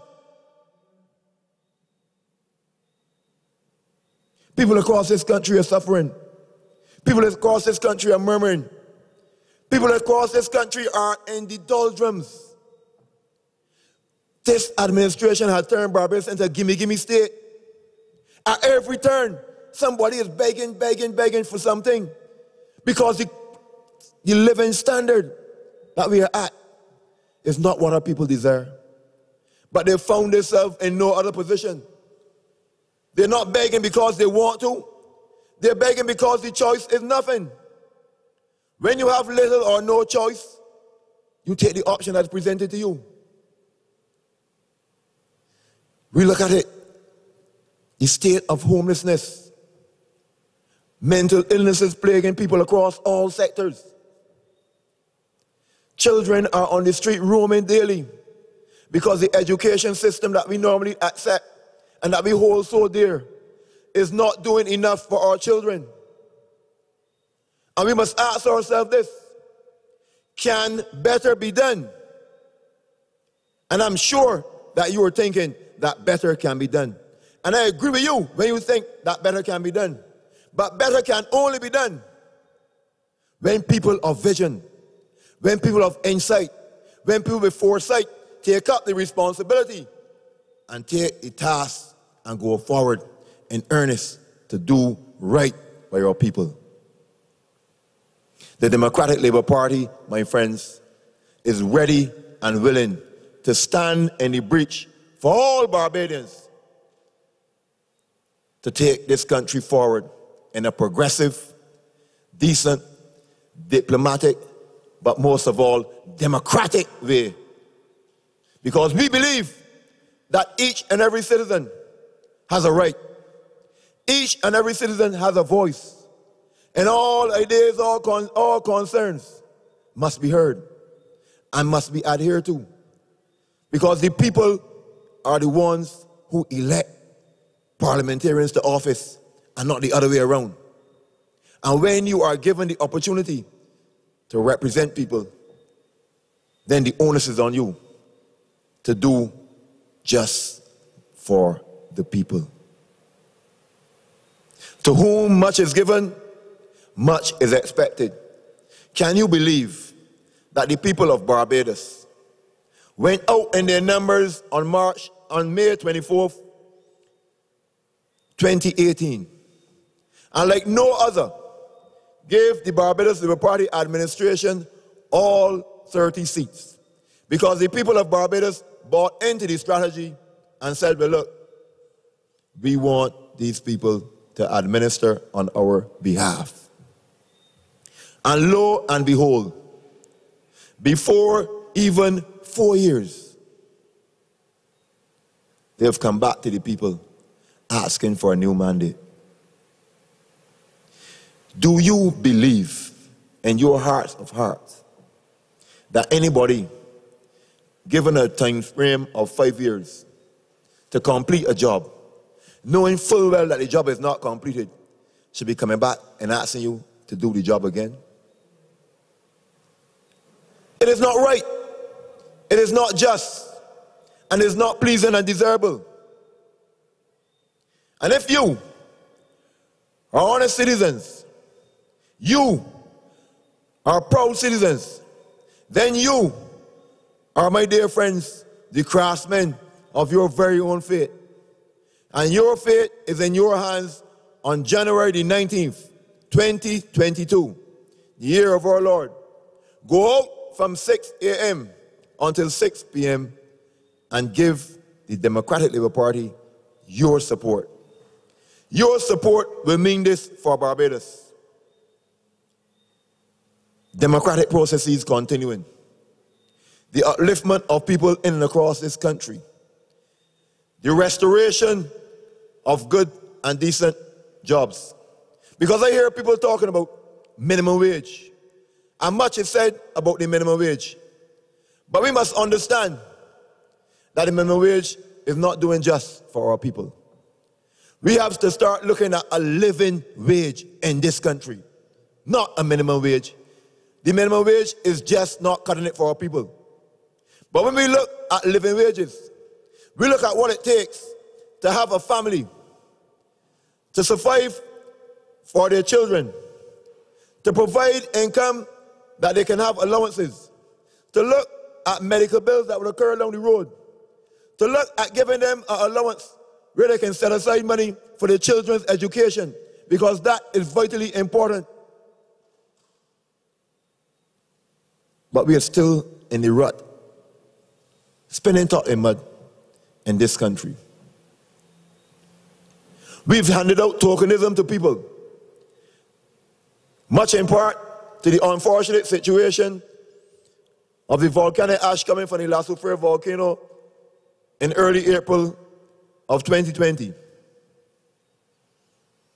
And people have been going out, especially young people, most of them now coming into the workforce in this country. Can you imagine that you are bringing our young, vibrant people into the workforce for the first time, and a caring government who claim so much would not even give the people that they pretend to care about national insurance, which the slogan said is more than a contribution, but it's your lifeline. Can you imagine that you're not providing the lifeline for our very people? And you want to come back and tell the people you deserve a new mandate? And not only that, you want to provide more tokenism. So you're cutting the people now to give others income. So what you're doing is giving them week on, week off to employ some other ones to fit them in. So you can feel grandiose within yourself and walk away and beat your chest. That is not good for our people. You are exploiting the very right of our people, lowering their dignity and their standards, but all for political expediency, all for self-aggrandizement.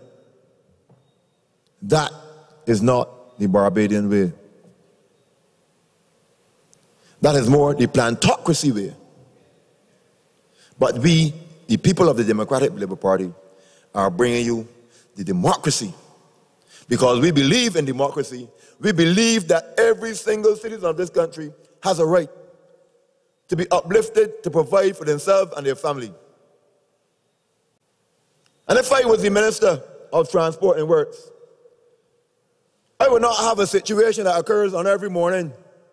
People loitering on the steps of my constituency office and around people's residence waiting to find out instructions of where they're going to be going on the day or if they're going to be working on the day. Oftentimes on mornings, I see people loitering on the constituency office of the minister. Not at a depot of the Ministry of Transport and Works, where they should be going. But they're loitering around the area, waiting and hoping for instructions for the day. This is what I would have done if I was that minister. When those people were brought in to do the job, which was necessary at the point in time, when they were filling out their applications, take the names of those persons, but find out from those people, because we know the ash is not going to be in the street forever, but find out from those people, what are your goals and aspirations? What do you want to achieve in life? Where do you see yourself 10 years from now? And given the responses of those people, there are people in this country who are retired persons like my friend Derek, who has much to offer through volunteerism, because volunteerism is what built this country that we call our very own proud Barbados.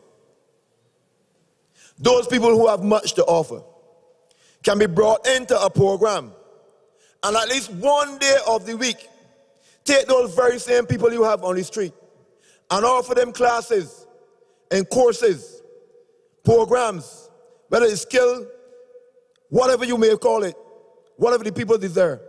Bring in the requisite persons to give them at least one day of the week a training facility that they can empower themselves and uplift themselves, that they can go on to be entrepreneurs and give people meaningful and sustainable jobs to help build this economy, to help boost the national insurance and make Barbadians proud again. But rather than that, we are giving people tokenism and walking about and telling people we deliver. We deliver our people into the pits of what is called poverty. That is not the Barbadian way. We had a situation that occurred in the middle of last year when we had what is termed the freak storm. And then we have shortly after, in a matter of weeks, Hurricane Elsa. Many people suffer the unfortunate situation of damage to their homes and property. And it would have been thought that a good and caring government, looking after the interests of all Barbadians, would have done more for their people. But we have turned to the people of China and said, well, look, we want 150 houses for the people of Barbados. Can you imagine that so many artisans in this country are on the breadline, or what used to be the breadline, because the breadline has been so heavily traversed that it's now become the breadcrumb line. Because there's no bread, there's just crumbs there for people now. Because the funds for the people are being depleted. But a thought-provoking minister, just like how we had the people from the University of West Indies going out in a pandemic, risking their lives, trying to seek information door to door. You'd have got those same students who you proclaim to Barbados that you're giving back, removing the tuition fee, but you still got those children putting in labor to make back up the time. But that's another matter. We will deal with that on another occasion, because there's other people to talk about education. But a caring minister would have utilized the skills of those students in conjunction with the staff of the National Housing Corporation, Urban Development, and Rural Development, and use a facility like the Geography Service Gymnasium, because it's spacious and we want to follow the COVID-19 protocols. We do not want to put our very own people who we care about at risk. Advertise from the Sunday until the Wednesday that you're going to be there in this particular location from 8 in the morning until 4 in the afternoon. We're going to have 2 groups of 25 persons working in conjunction with the people from the staff of the National Housing Corporation and the state-owned enterprises. Asking all artisans of Barbados to come out to this job fair that we've been holding. They will follow the protocols because the Lloyders can stand for the Geography Service Gymnasium has a spacious car park and people can enter from varying points. And we have 25 people because we do not want to keep our people out there staking out in the sun too long. But those persons coming into this job fair give their credentials, state their position, and then the government of Barbados going into a public-private sector partnership with the warehouses and the general stores of Barbados who provide materials for building. Enter into a partnership with those people. Provide the requisite materials to the homes of all those that you have sent out persons from the DOs and the varying organizations to collect data on. Because you already know who the persons are. And given that responsibility, employ those same artisans who have come to the job fair. And I'm sure that by the end of the year 2021, all those people who have suffered the fate of having their houses destroyed or damage to their property will have been refurbished already. Because we have quality craftsmen and skilled labor in Barbados. But we are saying to our people they're not good enough. So we have to bring the Chinese. But we're still asking those very same people to stay the course with us. We are still asking those very same persons to come back and give you a fresh mandate. When you've neglected your responsibility of helping out the very own people that you care, that you claim to care for. Barbadians must open up their eyes. Too long have the people of Barbados been living in a fool's paradise. The time has come for you to stop letting politicians make mock sport at us, but to ask them and hold them to account and go forward on January 19th and vote for the people of the Democratic Labour Party who will bring integrity to you, who will bring a new focus for the people of Barbados, who will empower our people and lift them up, not giving them a handout, but holding their hands and giving them hands up, because we believe in bringing our people up the ladder. My friends, I thank you. One people, one constituency, one Barbados, one love. God bless each and every one of you. Unite is a must. For sure you can trust the Democratic Labour Party. Serve the people, serve the people, serve the people, work for the people. Serve the people, serve the people, serve the people. We go in with DLP, one Barbados for you and me. We go in with DLP, DLP for all of me. We go in with DLP, one Barbados for you and me. We go in. Solid as ever. Solid. Great stuff. Oldwin, Skeete, St. Andrew. Very well done. Oh my gosh. I used to be Director of Urban Development Commission up until 2019. And therefore, whether I was technical or not, I had some idea about housing construction. And I think it would be a little bit nuisance of me if I didn't say just a few words about the housing situation in Barbados. And I want to go in this place because I heard the Prime Minister is to build some mammoth amount of houses. The Prime Minister is to build some high number of mini stadia. And I asked myself, if you knew you wanted to do these things, stay the course and do them. You don't got to come and ask us to vote for you to do them. But let me just draw a little instance to you. This government under Morley put in their manifesto that they were going to rid Barbados. They were going to rid Barbados of all the toilets. That they were going to go on a campaign to get rid of every single pit toilet in Barbados.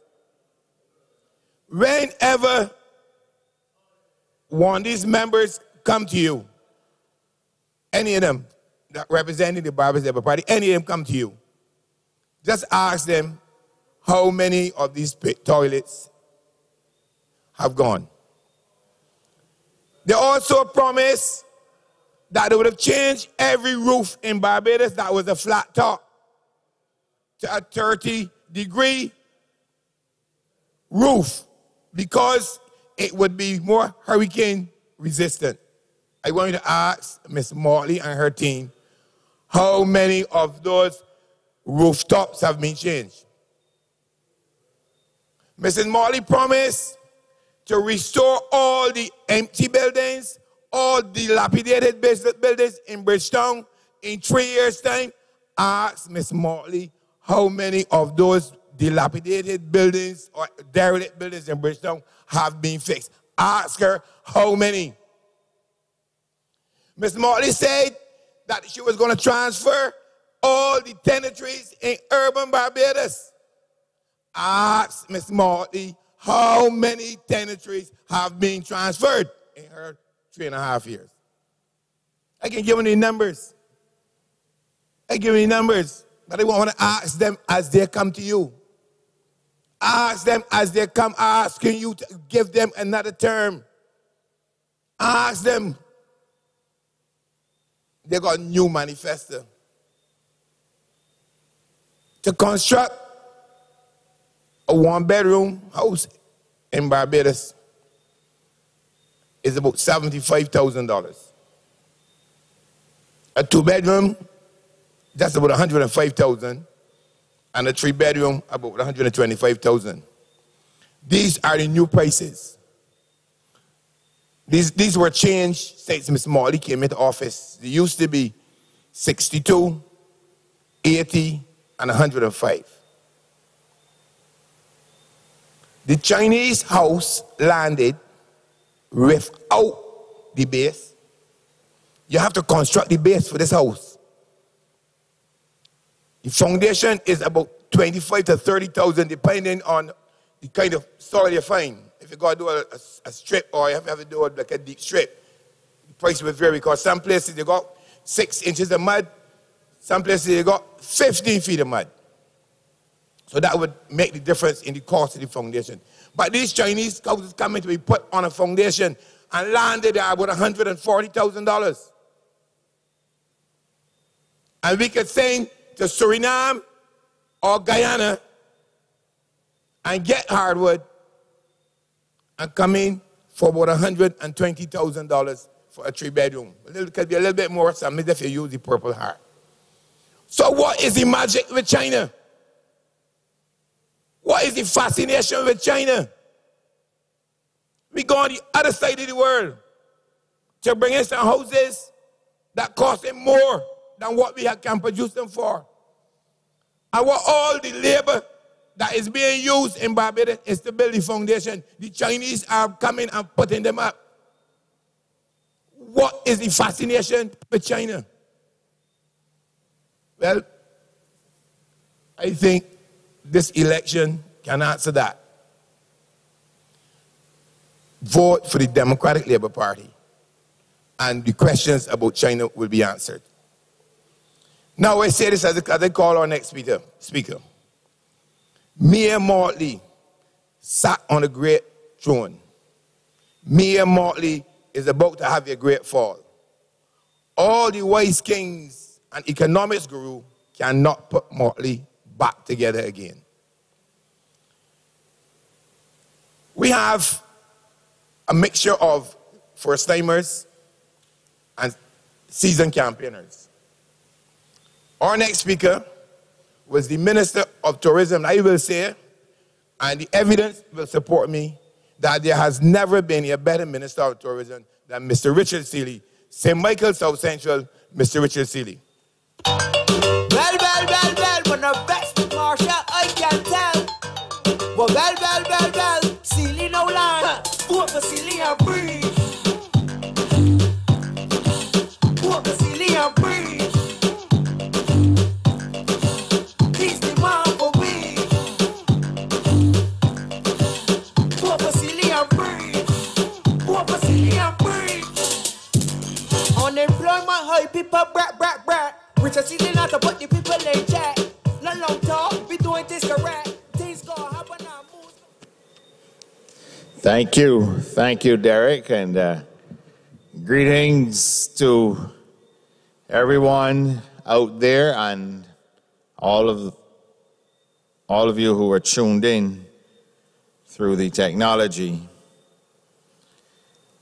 I am delighted to have this opportunity to share a few serious thoughts with you.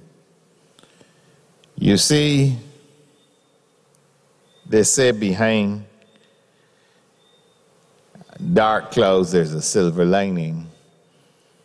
And as much as you didn't want a general election, as much as I didn't want a general election, as much as the individual who called the election did not want a general election, we are having a general election.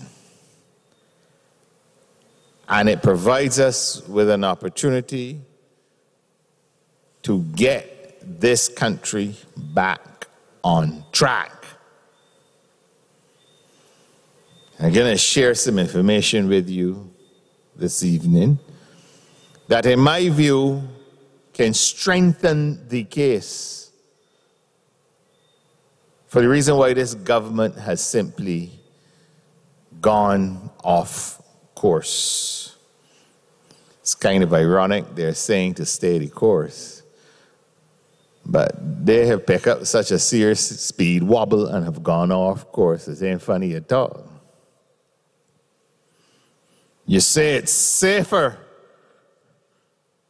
with Mia, the same Mia who said in October it would be reckless and irresponsible to have a general election in Barbados during a pandemic.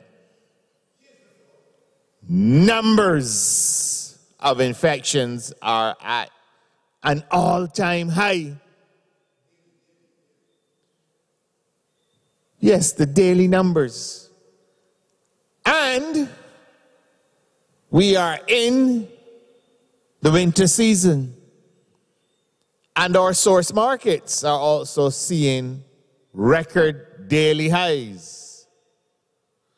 And we are allowing our tourism industry to go through unfettered in a situation where now you have Omicron, you have Delta, and as if that wasn't enough, I understand they're combining the two now. They got another variant, and then another variant independent of that as well. Is this really the time to be having an exercise like this?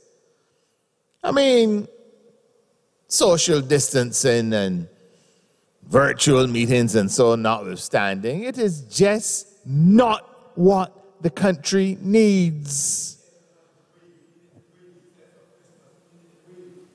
Just came off of a Christmas celebration. You had a mandate for 5 years. Don't tell me that you need to have a general election to make tough decisions. So what really you were elected to do in 2018? To make easy decisions?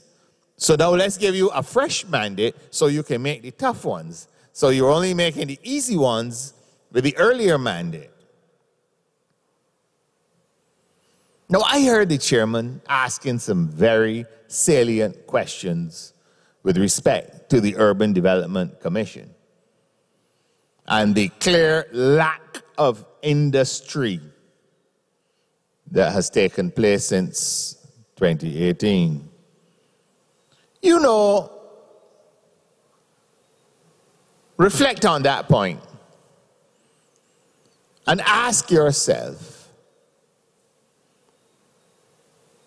what new has this government done? You know, they don't have anything new. All of the major projects were started under the last government. The last government that they claim didn't do anything was a good thing we had the last government. What would they have to show?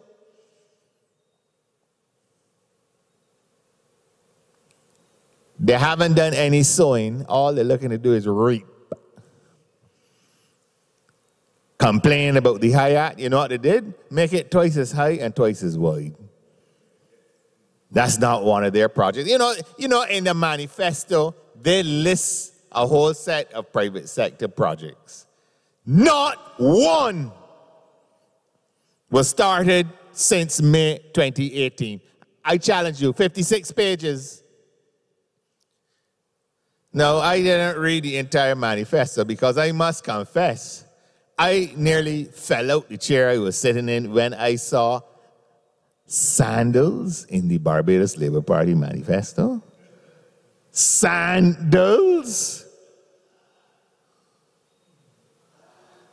All of the lashes that I took, all of the lashes Chris Sinclair took, all of the lashes the Democratic Labour Party took, and they actually found the temerity, as late Branford Tate used to like to say, they found the temerity to put that in a manifesto document, complete with the illustration and all. Well, I can't believe it. Sandals was the worst thing that ever happened to Barbados in their minds.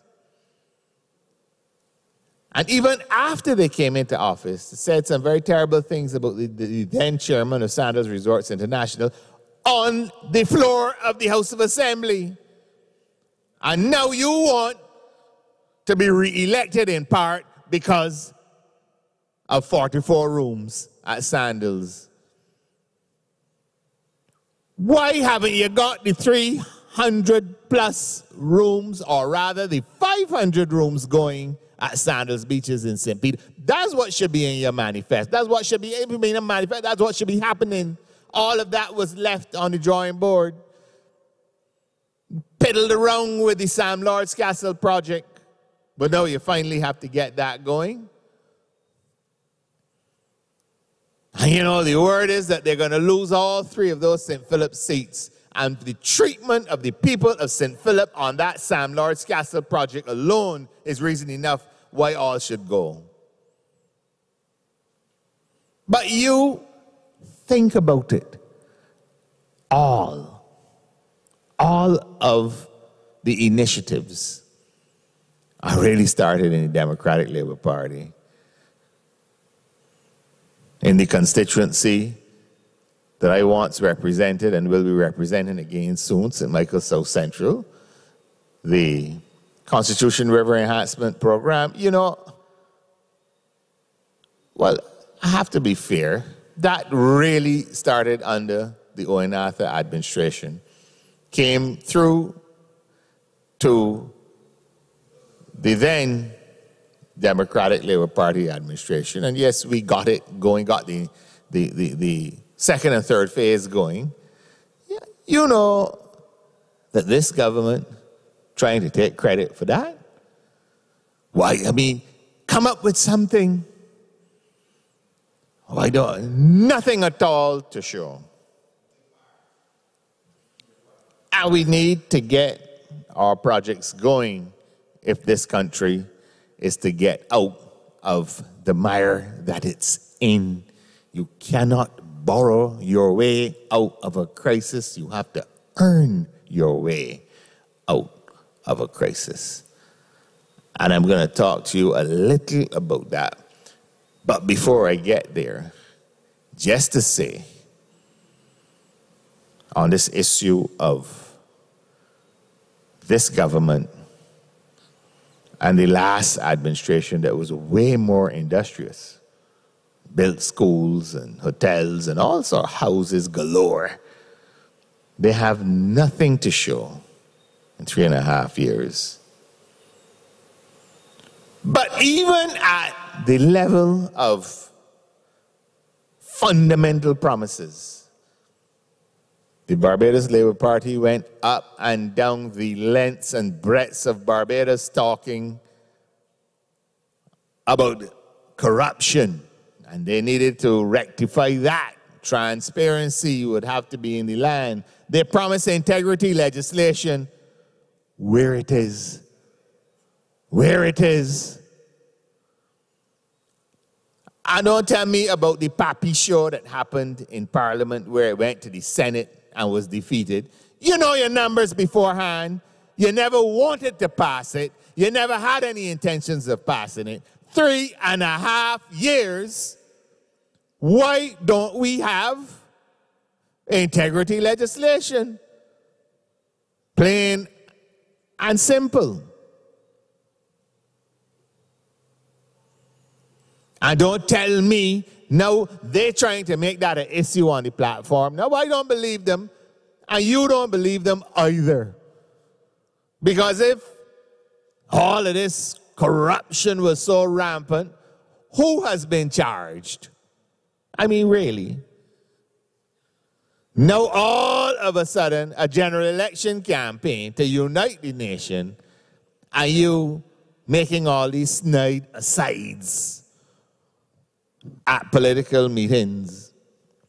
I would think that a prime minister trying to unify the nation, according to her, she needed a general election campaign to do that.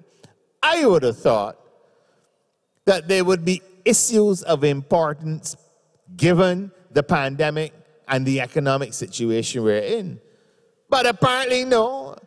Every night is entertainment, up and down the stage, like if she performing in a tent, a calypso tent, and got everybody's name in her mouth, including mine. This is not that type of election. We just had a change in the status of the country, the Republican status. You want to bring to the country a Republican constitution. You're dealing with a pandemic fight. You're gripped in an IMF program and you can't find issues to talk about in a general election campaign. You find time to call in everybody. She called about 15 people's names last night, you know. One body to the other, going all down the line and back to the top again. The Democratic Labour Party is, of course, focused on issues, and the one major issue is to remove the double standards that exist in this society. Hence, that very simplistic but powerful theme of one Barbados. That's what we are about. And we also have to think about our future. And we must take on board what our situation really is. And I think it is useful to listen to what others are saying. Now, if I tell you that the debt situation is totally out of control and there is no apparent solution to it, or rather, this government has no apparent solution to it. You could argue that I am a politician. I might be trying to embellish the situation, engaging in a political point-scoring exercise. Well, that's not the case, but I will tell you, you can't say that about the International Monetary Fund. And what they said coming out of the last consultation that they had, the Article 4 of the agreement requires these consultations. Barbados has borrowed 22% of its gross domestic product. Its 2020 gross domestic product, $2 billion. That's what we have seen. $2 billion. 2018 to 2019, $200 million from the Inter-American Development Bank, $300 million from the Caribbean Development Bank, 2 loans, $150 million each. The IDB loan has to be repaid in 9 semi-annual payments of Barbados, $22.22 million. Repayment started in late 2021, month before last, November. So $44 million a year from 2022 to 2025. Last year, from 2020 to 2021, last financial year, you had 3 so-called pandemic loans, $600 million from the same IDB, and then another $200 million from the CAF, the Latin American Development Bank, $200 million from the World Bank, and $520 million from the International Monetary Fund.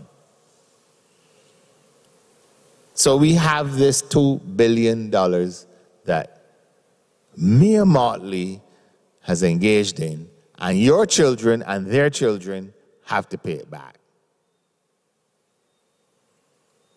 The worrying element, and I am sure this is what has led to this election call, is that there are tough measures that have to be taken. All of that borrowing means that our debt to GDP, 150%, the highest in the region. Jamaica is next with 106%. But as I say, the only way we can get out of this is by earning, not by borrowing.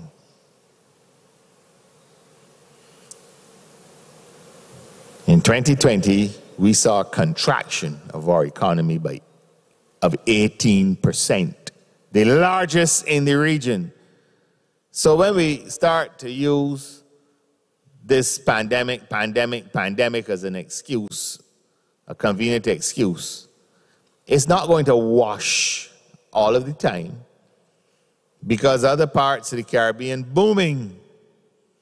Cayman Islands, the same Jamaica who have a debt problem as well, they welcomed their millionth visitor since reopening from the pandemic here the other day. A different type of tourism product, but the point is they're getting on with the business. We making excuses while a prime minister continues to audition for what I don't know, PR and spin and everything else. But what about ordinary Barbadians who have to deal with this? This impacts what the government can or cannot do in the future. It impacts everyone. And with this contraction, even with the growth that they have predicted of 1.2%, we are still 16% below 2019 levels. And let me make it clear, the International Monetary Fund provided this information. This is not the Democratic Labour Party talking. Those are the robust bald facts that we find ourselves in. Those are the facts. So we need a robust and mature debate to get us out of this. I mean, let us face it. Tourism has to come back up to the mark. But at the same time, there are many other industries that we need to explore and develop. And indeed, the Democratic Labour Party is about making sure that we can have sustainable development going forward as far as the economy is concerned. We also recognize that the occasions have warranted an assessment of the delivery of social services. We cannot allow our social cohesion to be in any way undermined and certainly not ruptured. We've had tremendous success in areas of education. However, the current system is seeing a lot of students fall through the cracks. Our primary education system is not producing a critical mass of persons with a strong grounding in the basics, and we have to address that. And these deficits are working their way through to the secondary and tertiary level. And when you talk about the digital age, and this links right back into what I was saying about diversifying our economic base. This government just can't seem to get anything right now. The only thing they're getting right is PR. That's all. That's where it begins, and that is where it ends for this Barbados Labour Party administration. And we need to get past this narcissism and all of this behavior that suggests that people feel they're entitled. The mistreatment of public officers, senior public officers being shouted at and hollered at. In fact, ministers too. And that's why some of them decide that they're done, because they ain't coming back to be treated like no child. We have to get past that. The public servants of this country have been the bedrock of our stability as a nation. And the Democratic Labour Party administration that will be sworn in short order will treat the officers the same way previous administrations did, with respect and understanding that there's no need to treat people in a disrespectful way. The high regard that we hold the service in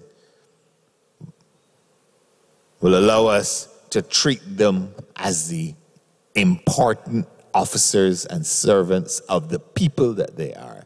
They're not there to serve ministers and be mistreated. They're there to serve Barbados. That's why they're called public servants. And just because you may have a situation in Parliament that provides you with an unusually large number of seats, that doesn't give you the right to treat people as you see fit. Now, I mentioned earlier about the Prime Minister calling my name, among others, and it seems as though she had a problem with me discussing values, because apparently that has no place on the political platform. That has no place in our national journey. Well, I'm sorry, but I don't agree. And funny enough, one of the things I was discussing during that address that so bothered her was tolerance. And I'm going to pray for her because honestly, that erratic behavior that is really not on. As I said, I'm going to offer a prayer for her because I was speaking about tolerance among those values that I think we need to work on. And yes, she went on to say some fairly not so nice things. But one of the prayers that I learned is, Father, as we ask to forgive our trespasses, we forgive those who trespass against us. So I'm not going to get into any squabble with Miss Motley, but again, I would urge her to maybe, she took the trouble to listen to my speech, maybe she should go back and listen to it again and hear what I said about tolerance as well too, because I think you could use some of that. And finally, before I give way, and on this same subject, I want to say I totally endorse what our president had to say in her first address as such, where she referred to God and her creator. I think the Democratic Labour Party is at one with the entire nation when we say that this subtle or not so subtle agenda by insidious forces to somehow get us to move away from what has worked well for this country is something we have to watch. And it seems to me as though they have infiltrated the very heart of the Barbados Labour Party. But that is a matter for them. I know that it doesn't apply to us at all. And long may that continue for the Democratic Labour Party. I want to urge every single one of you to come out in your numbers and come out early and vote on the January the 19th for the Democratic Labour Party. Stay safe, do what you have to do, and remember, God loves you. Thank you very much.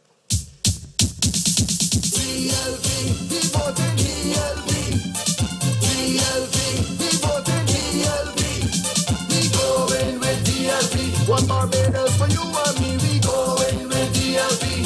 DLP for all of me, we going with DLP. One Barbados for you and me, we going with DLP. DLP for all of me. We got the plan to save this nation.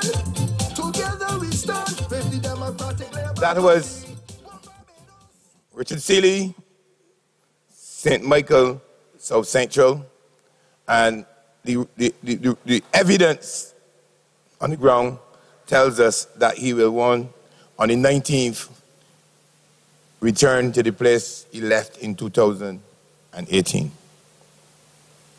Let me make something very, very straight about this thing about Creator and God. Make that straight. I used to believe in God. I no longer believe in God because I know there's a God. I stopped believing because I know that there is a God. So I don't believe anymore. I know there is a God. That's me. I told you earlier that on Thursdays, I go and take a drive into what we would call rural Barbados, because the truth is, much of Barbados can be considered too rural now. And on the two occasions that my little contingent went out. We went down to St. Lucie. We went to Connelltown, and we went to Josie Hill. And, of course, people passing, and I be sitting down, engaging in a discussion. They know that I am a them. So they asked if I come canvassing. I said not canvassing, but I could listen to political statements and so on. And I was hesitant at first because one guy had on a bright red shirt. So I was a little hesitant. And one of the other guys engaged the discussion and said, man, you coming down here to see if we can support Verla DePeiza. I say didn't come for that reason, but I would like to find out what's the feeling.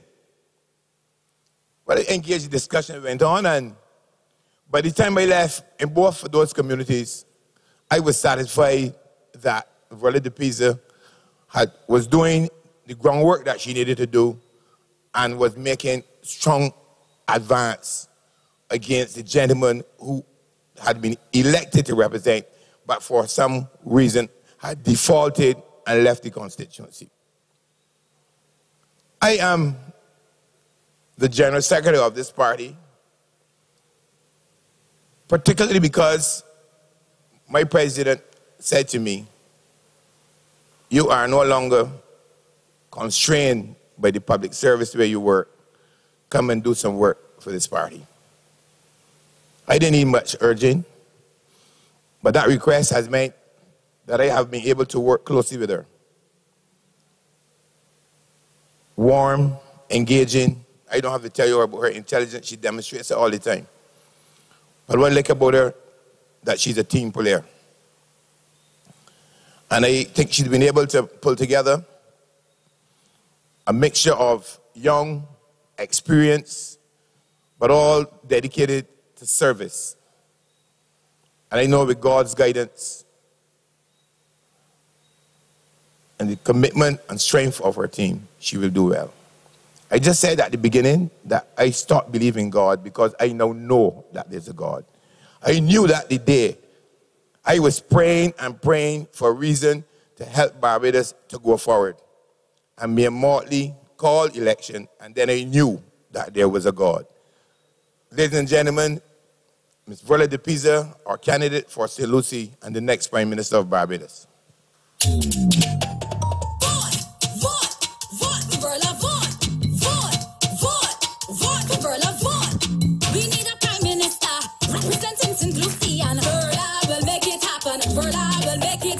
We need a true leader to help St. Lucie, and Verla will make it happen. Verla will make it happen. We need clean water and not that tanker. Verla will make it happen. Verla will make it happen. We need a gemstone, not a flintstone. Verla will make it happen. Verla will make it happen. Yabba-dabba-doo. Flintstone, Mr. Flintstone, your time is up now. Your time is up now. Your time is up right now. Good night, Barbados. Clearly, they were expecting me to turn up in heels again tonight. Yes. It is such an honor and a pleasure to be able to stand here in this space in George Street, the home of the Democratic Labour Party, and proudly demonstrate to the whole country how ready the Democratic Labour Party is for this election. You see, they thought that we were out in the wilderness and we didn't know what was going on in the country. We didn't even know what was going on in our own home. I heard all sorts of conversation going on, because it would have to be that, about how you can't get George Street sorted out, but you want to sort out a country. And I am so pleased to be part of this initiative here in George Street, to show Barbados that you can do a lot with a little bit. Because the Democratic Labour Party since 2018 had to learn to do a lot with a little bit. And in 2022, Barbados is at a point where it has to learn that same lesson. Because today, only today, I had sight of the Article 4 consultation with the IMF. And what I saw would make me grow my hair if I wasn't determined to keep it short. Because we are being told that we are on track heading to the 6% surplus. And what I saw read negative 1.2%. That means we have to make it up back to 0 and then head to 6. And we have 3 short years to get there according to the timetable that was given. But I didn't come here tonight at this late hour to speak to you about so weighty a topic as the economy. There's going to be time for that.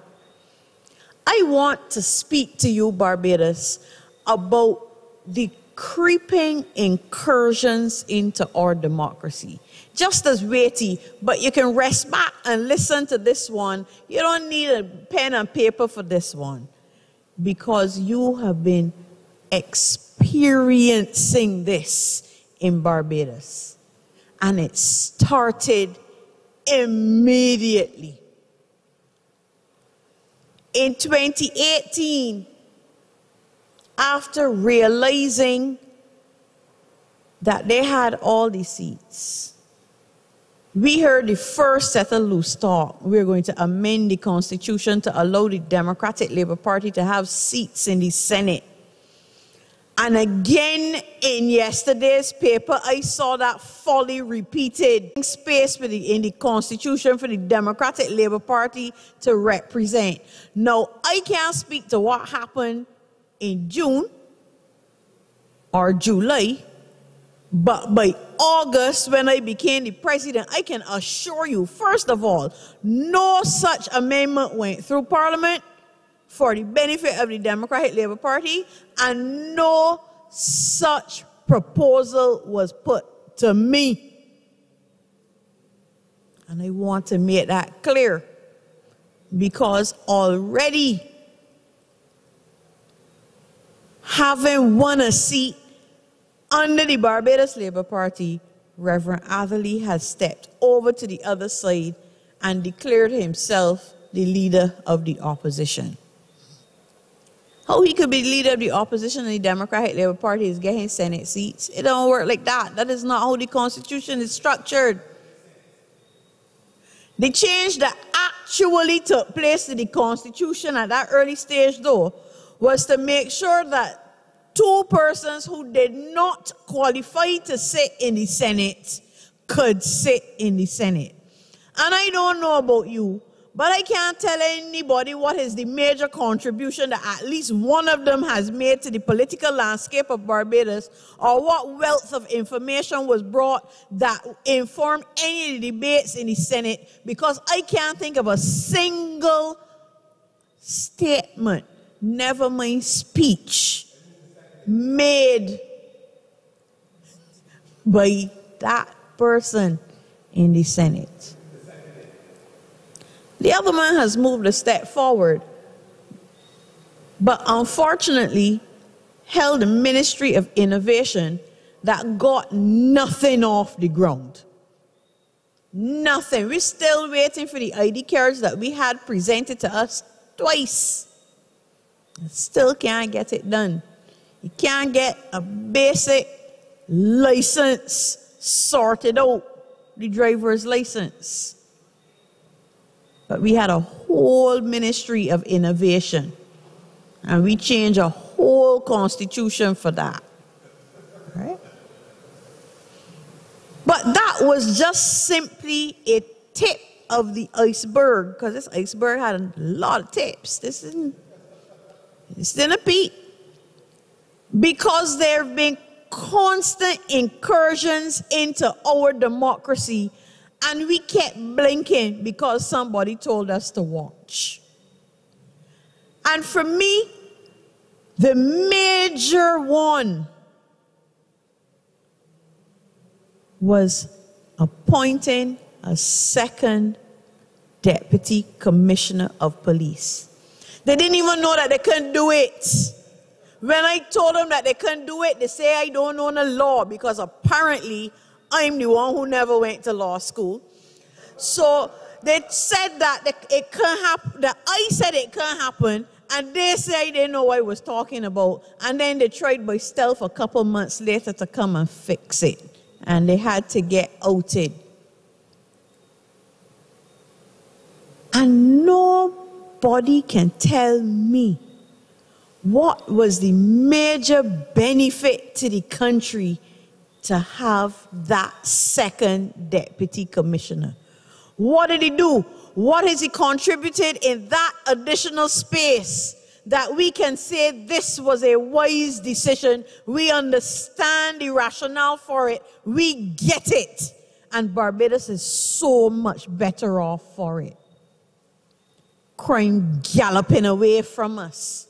And the only answers that we had to it were more judges, increase the sentences, reduce the incidence of bail, and still the crime out of hand.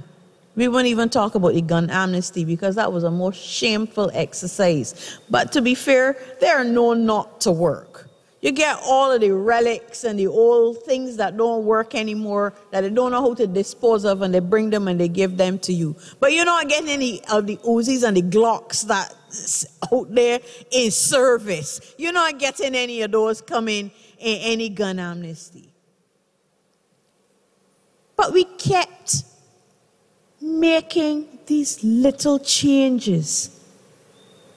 And whilst we were paying attention, we weren't paying attention. So when COVID came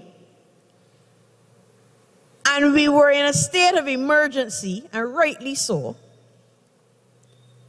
but they used that as an excuse to change the wrong piece of legislation, because they changed the one to do with the management of an emergency that already had a structure set up through the DEMs that they completely ignored in the entire exercise, but they used the time whilst on the floor of the House, unprecedented.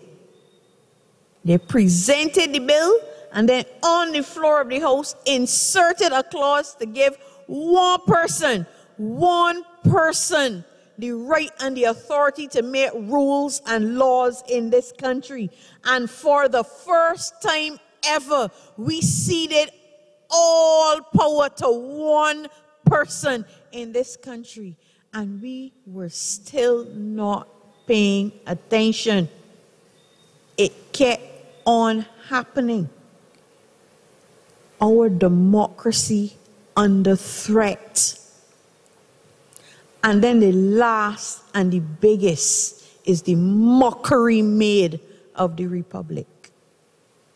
Now, I agree that as far back as 1989, we had the Ford Commission reporting and indicating that the country was in a mood to move to the Republic.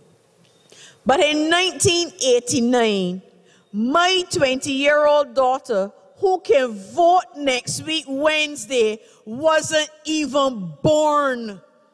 And nobody has had the common courtesy to ask her, never mind me, ask her friends, ask her schoolmates, ask her contemporaries what they think about a move to a republic.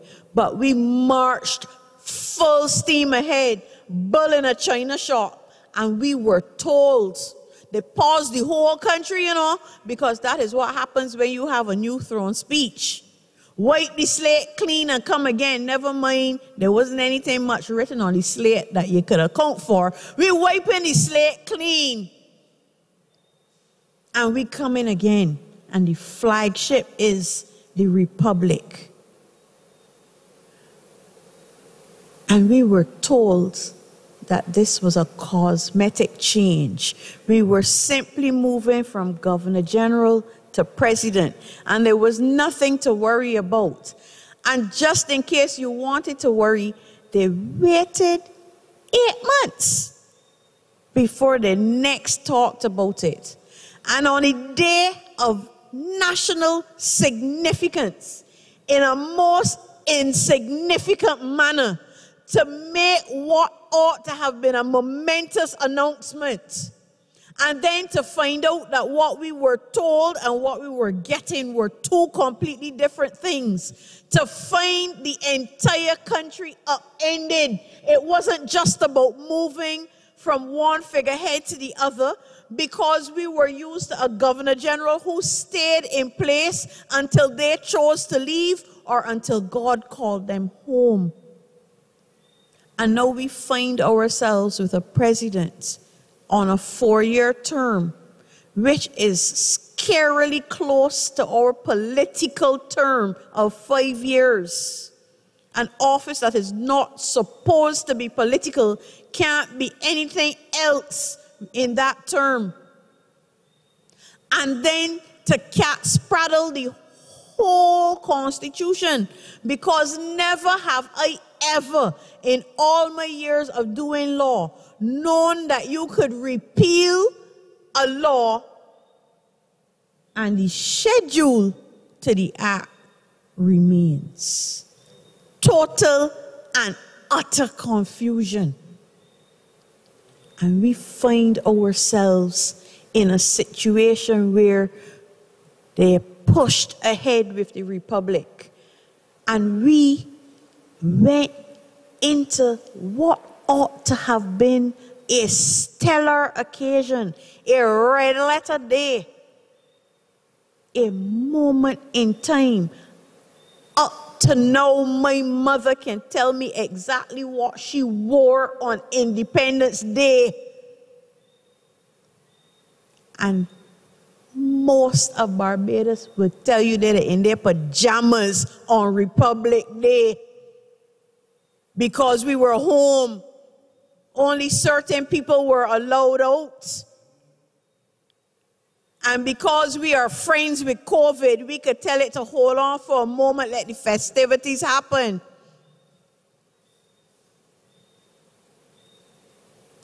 And to add insult to injury, on the day, the night that we were supposedly moving and transitioning to the Republic, we named a new national hero. Now, we spent months in consultation to come up with the first batch. But literally in the blink of an eye, because I don't know who sat on any committee to determine anything at all. No disrespect to the awardee. But the process stank. You almost got the impression that the awardee didn't know neither. That as the leader of the country, as she then was, and will no longer be next week, was seated, that it seemed to have been, I can't even say the expression that came to mind, but it seemed to have been a lawless thought in the moment. And we have another national hero. And all the while that we're complaining that we're having no part to play in the formulation and the look and the shape and the feel of our country going forward, we were told that come January 2022, we would open discussions and deliberations on what our republic would look like. Because we have a book cover, but there's nothing written on the pages yet. We got introduced to a charter and got told, by the way, that it doesn't have the force of law, So I can't figure what it was doing in Parliament, because that is where we make laws. But we were told that we would have the opportunity come 2022 to have the deliberations that we were clamoring for, to decide what type of republic we wanted, because there are several different types, to decide what type of Bill of Rights we wanted, because the world is looking different these days and facing a completely different direction, to decide what we wanted to have included and what we wanted to leave out. And lo and behold, on Boxing Day, bank holiday, we learned that instead of discussing the serious business of the country in January 2022, we were recklessly being thrown to the wolves of COVID in a general election. And we find ourselves again watching on as the incursions into our democracy continue, because left hand don't know what right hand is doing, or perhaps they hoped that they could keep it a secret. But one comes out and says, if you have COVID, you can't vote. And the other comes out and says, Diana Trudeau, we're waiting on an opinion. And within 24 hours, we learn that if you have COVID, you have been disenfranchised from voting. For the first time in the history of Barbados, since the 1940s and 50s, a government of the day has found a reason to exclude people from voting.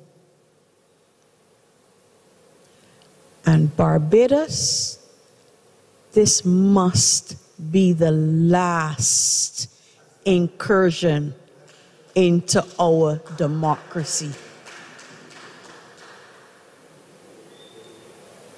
It is a most awful position that our country is in. But fortunately, we have been given the opportunity to right the wrongs that were done in the last 3.5 years. The full-on frontal assault on our democracy. And that moment in time starts 6 o'clock in the morning on the 19th of January. Because that is your first opportunity, outside of those who will go Wednesday of this week in the special election. That is your opportunity, Barbados, to signal your disgust at how scantily our democracy has been treated in a mere 3.5 years. And don't be vexed at the recklessness, because it gives us an early opportunity to fix it. And don't mind that it demonstrates that the government of the day, or should I say the government of the night, because the time and the tide is about to turn. Don't mind that the government of the day cared so little about your well-being that it could try to use political games to get an advantage. Don't mind that lives may well be lost. Several hundreds have passed, and all we get is condolences at the end of it all. Don't mind all of that. Mind your health from now till then. Make sure that you are not one of the ones who are told you can't vote, you got COVID. Because Barbados needs you to stand up in the line on the 19th of January from 6 in the morning till 6 in the evening. And I will say it every time I stand up to speak. Stand 6 feet away from the person in front of you. Wear your KN95 mask. Go and buy one specially for that day. Keep it as a souvenir afterwards. Carry along your own pen.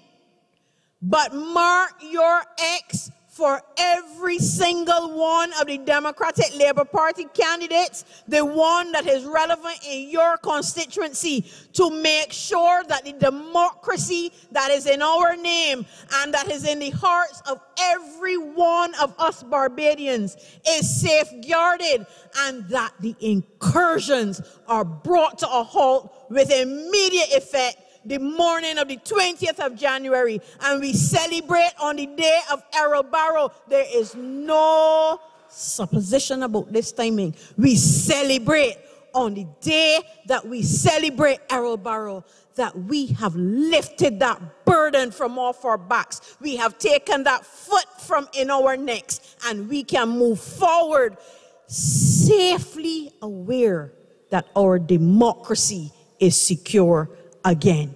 I thank you. Vote, Verla, vote, Verla, vote.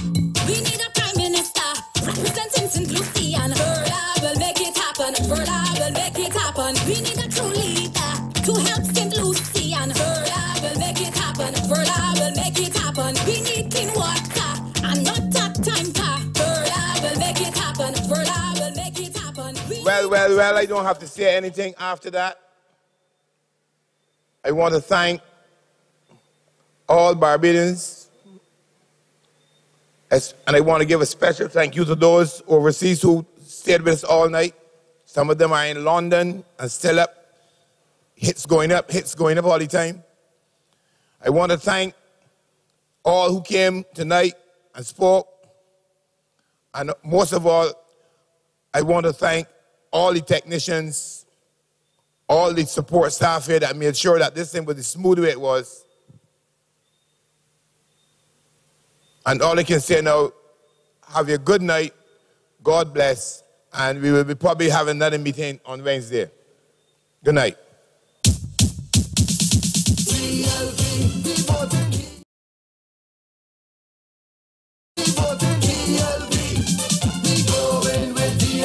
One Barbados for you and me, we going with DLP. DLP for all of me, we going with DLP. One Barbados for you and me, we going with DLP. DLP for all of me.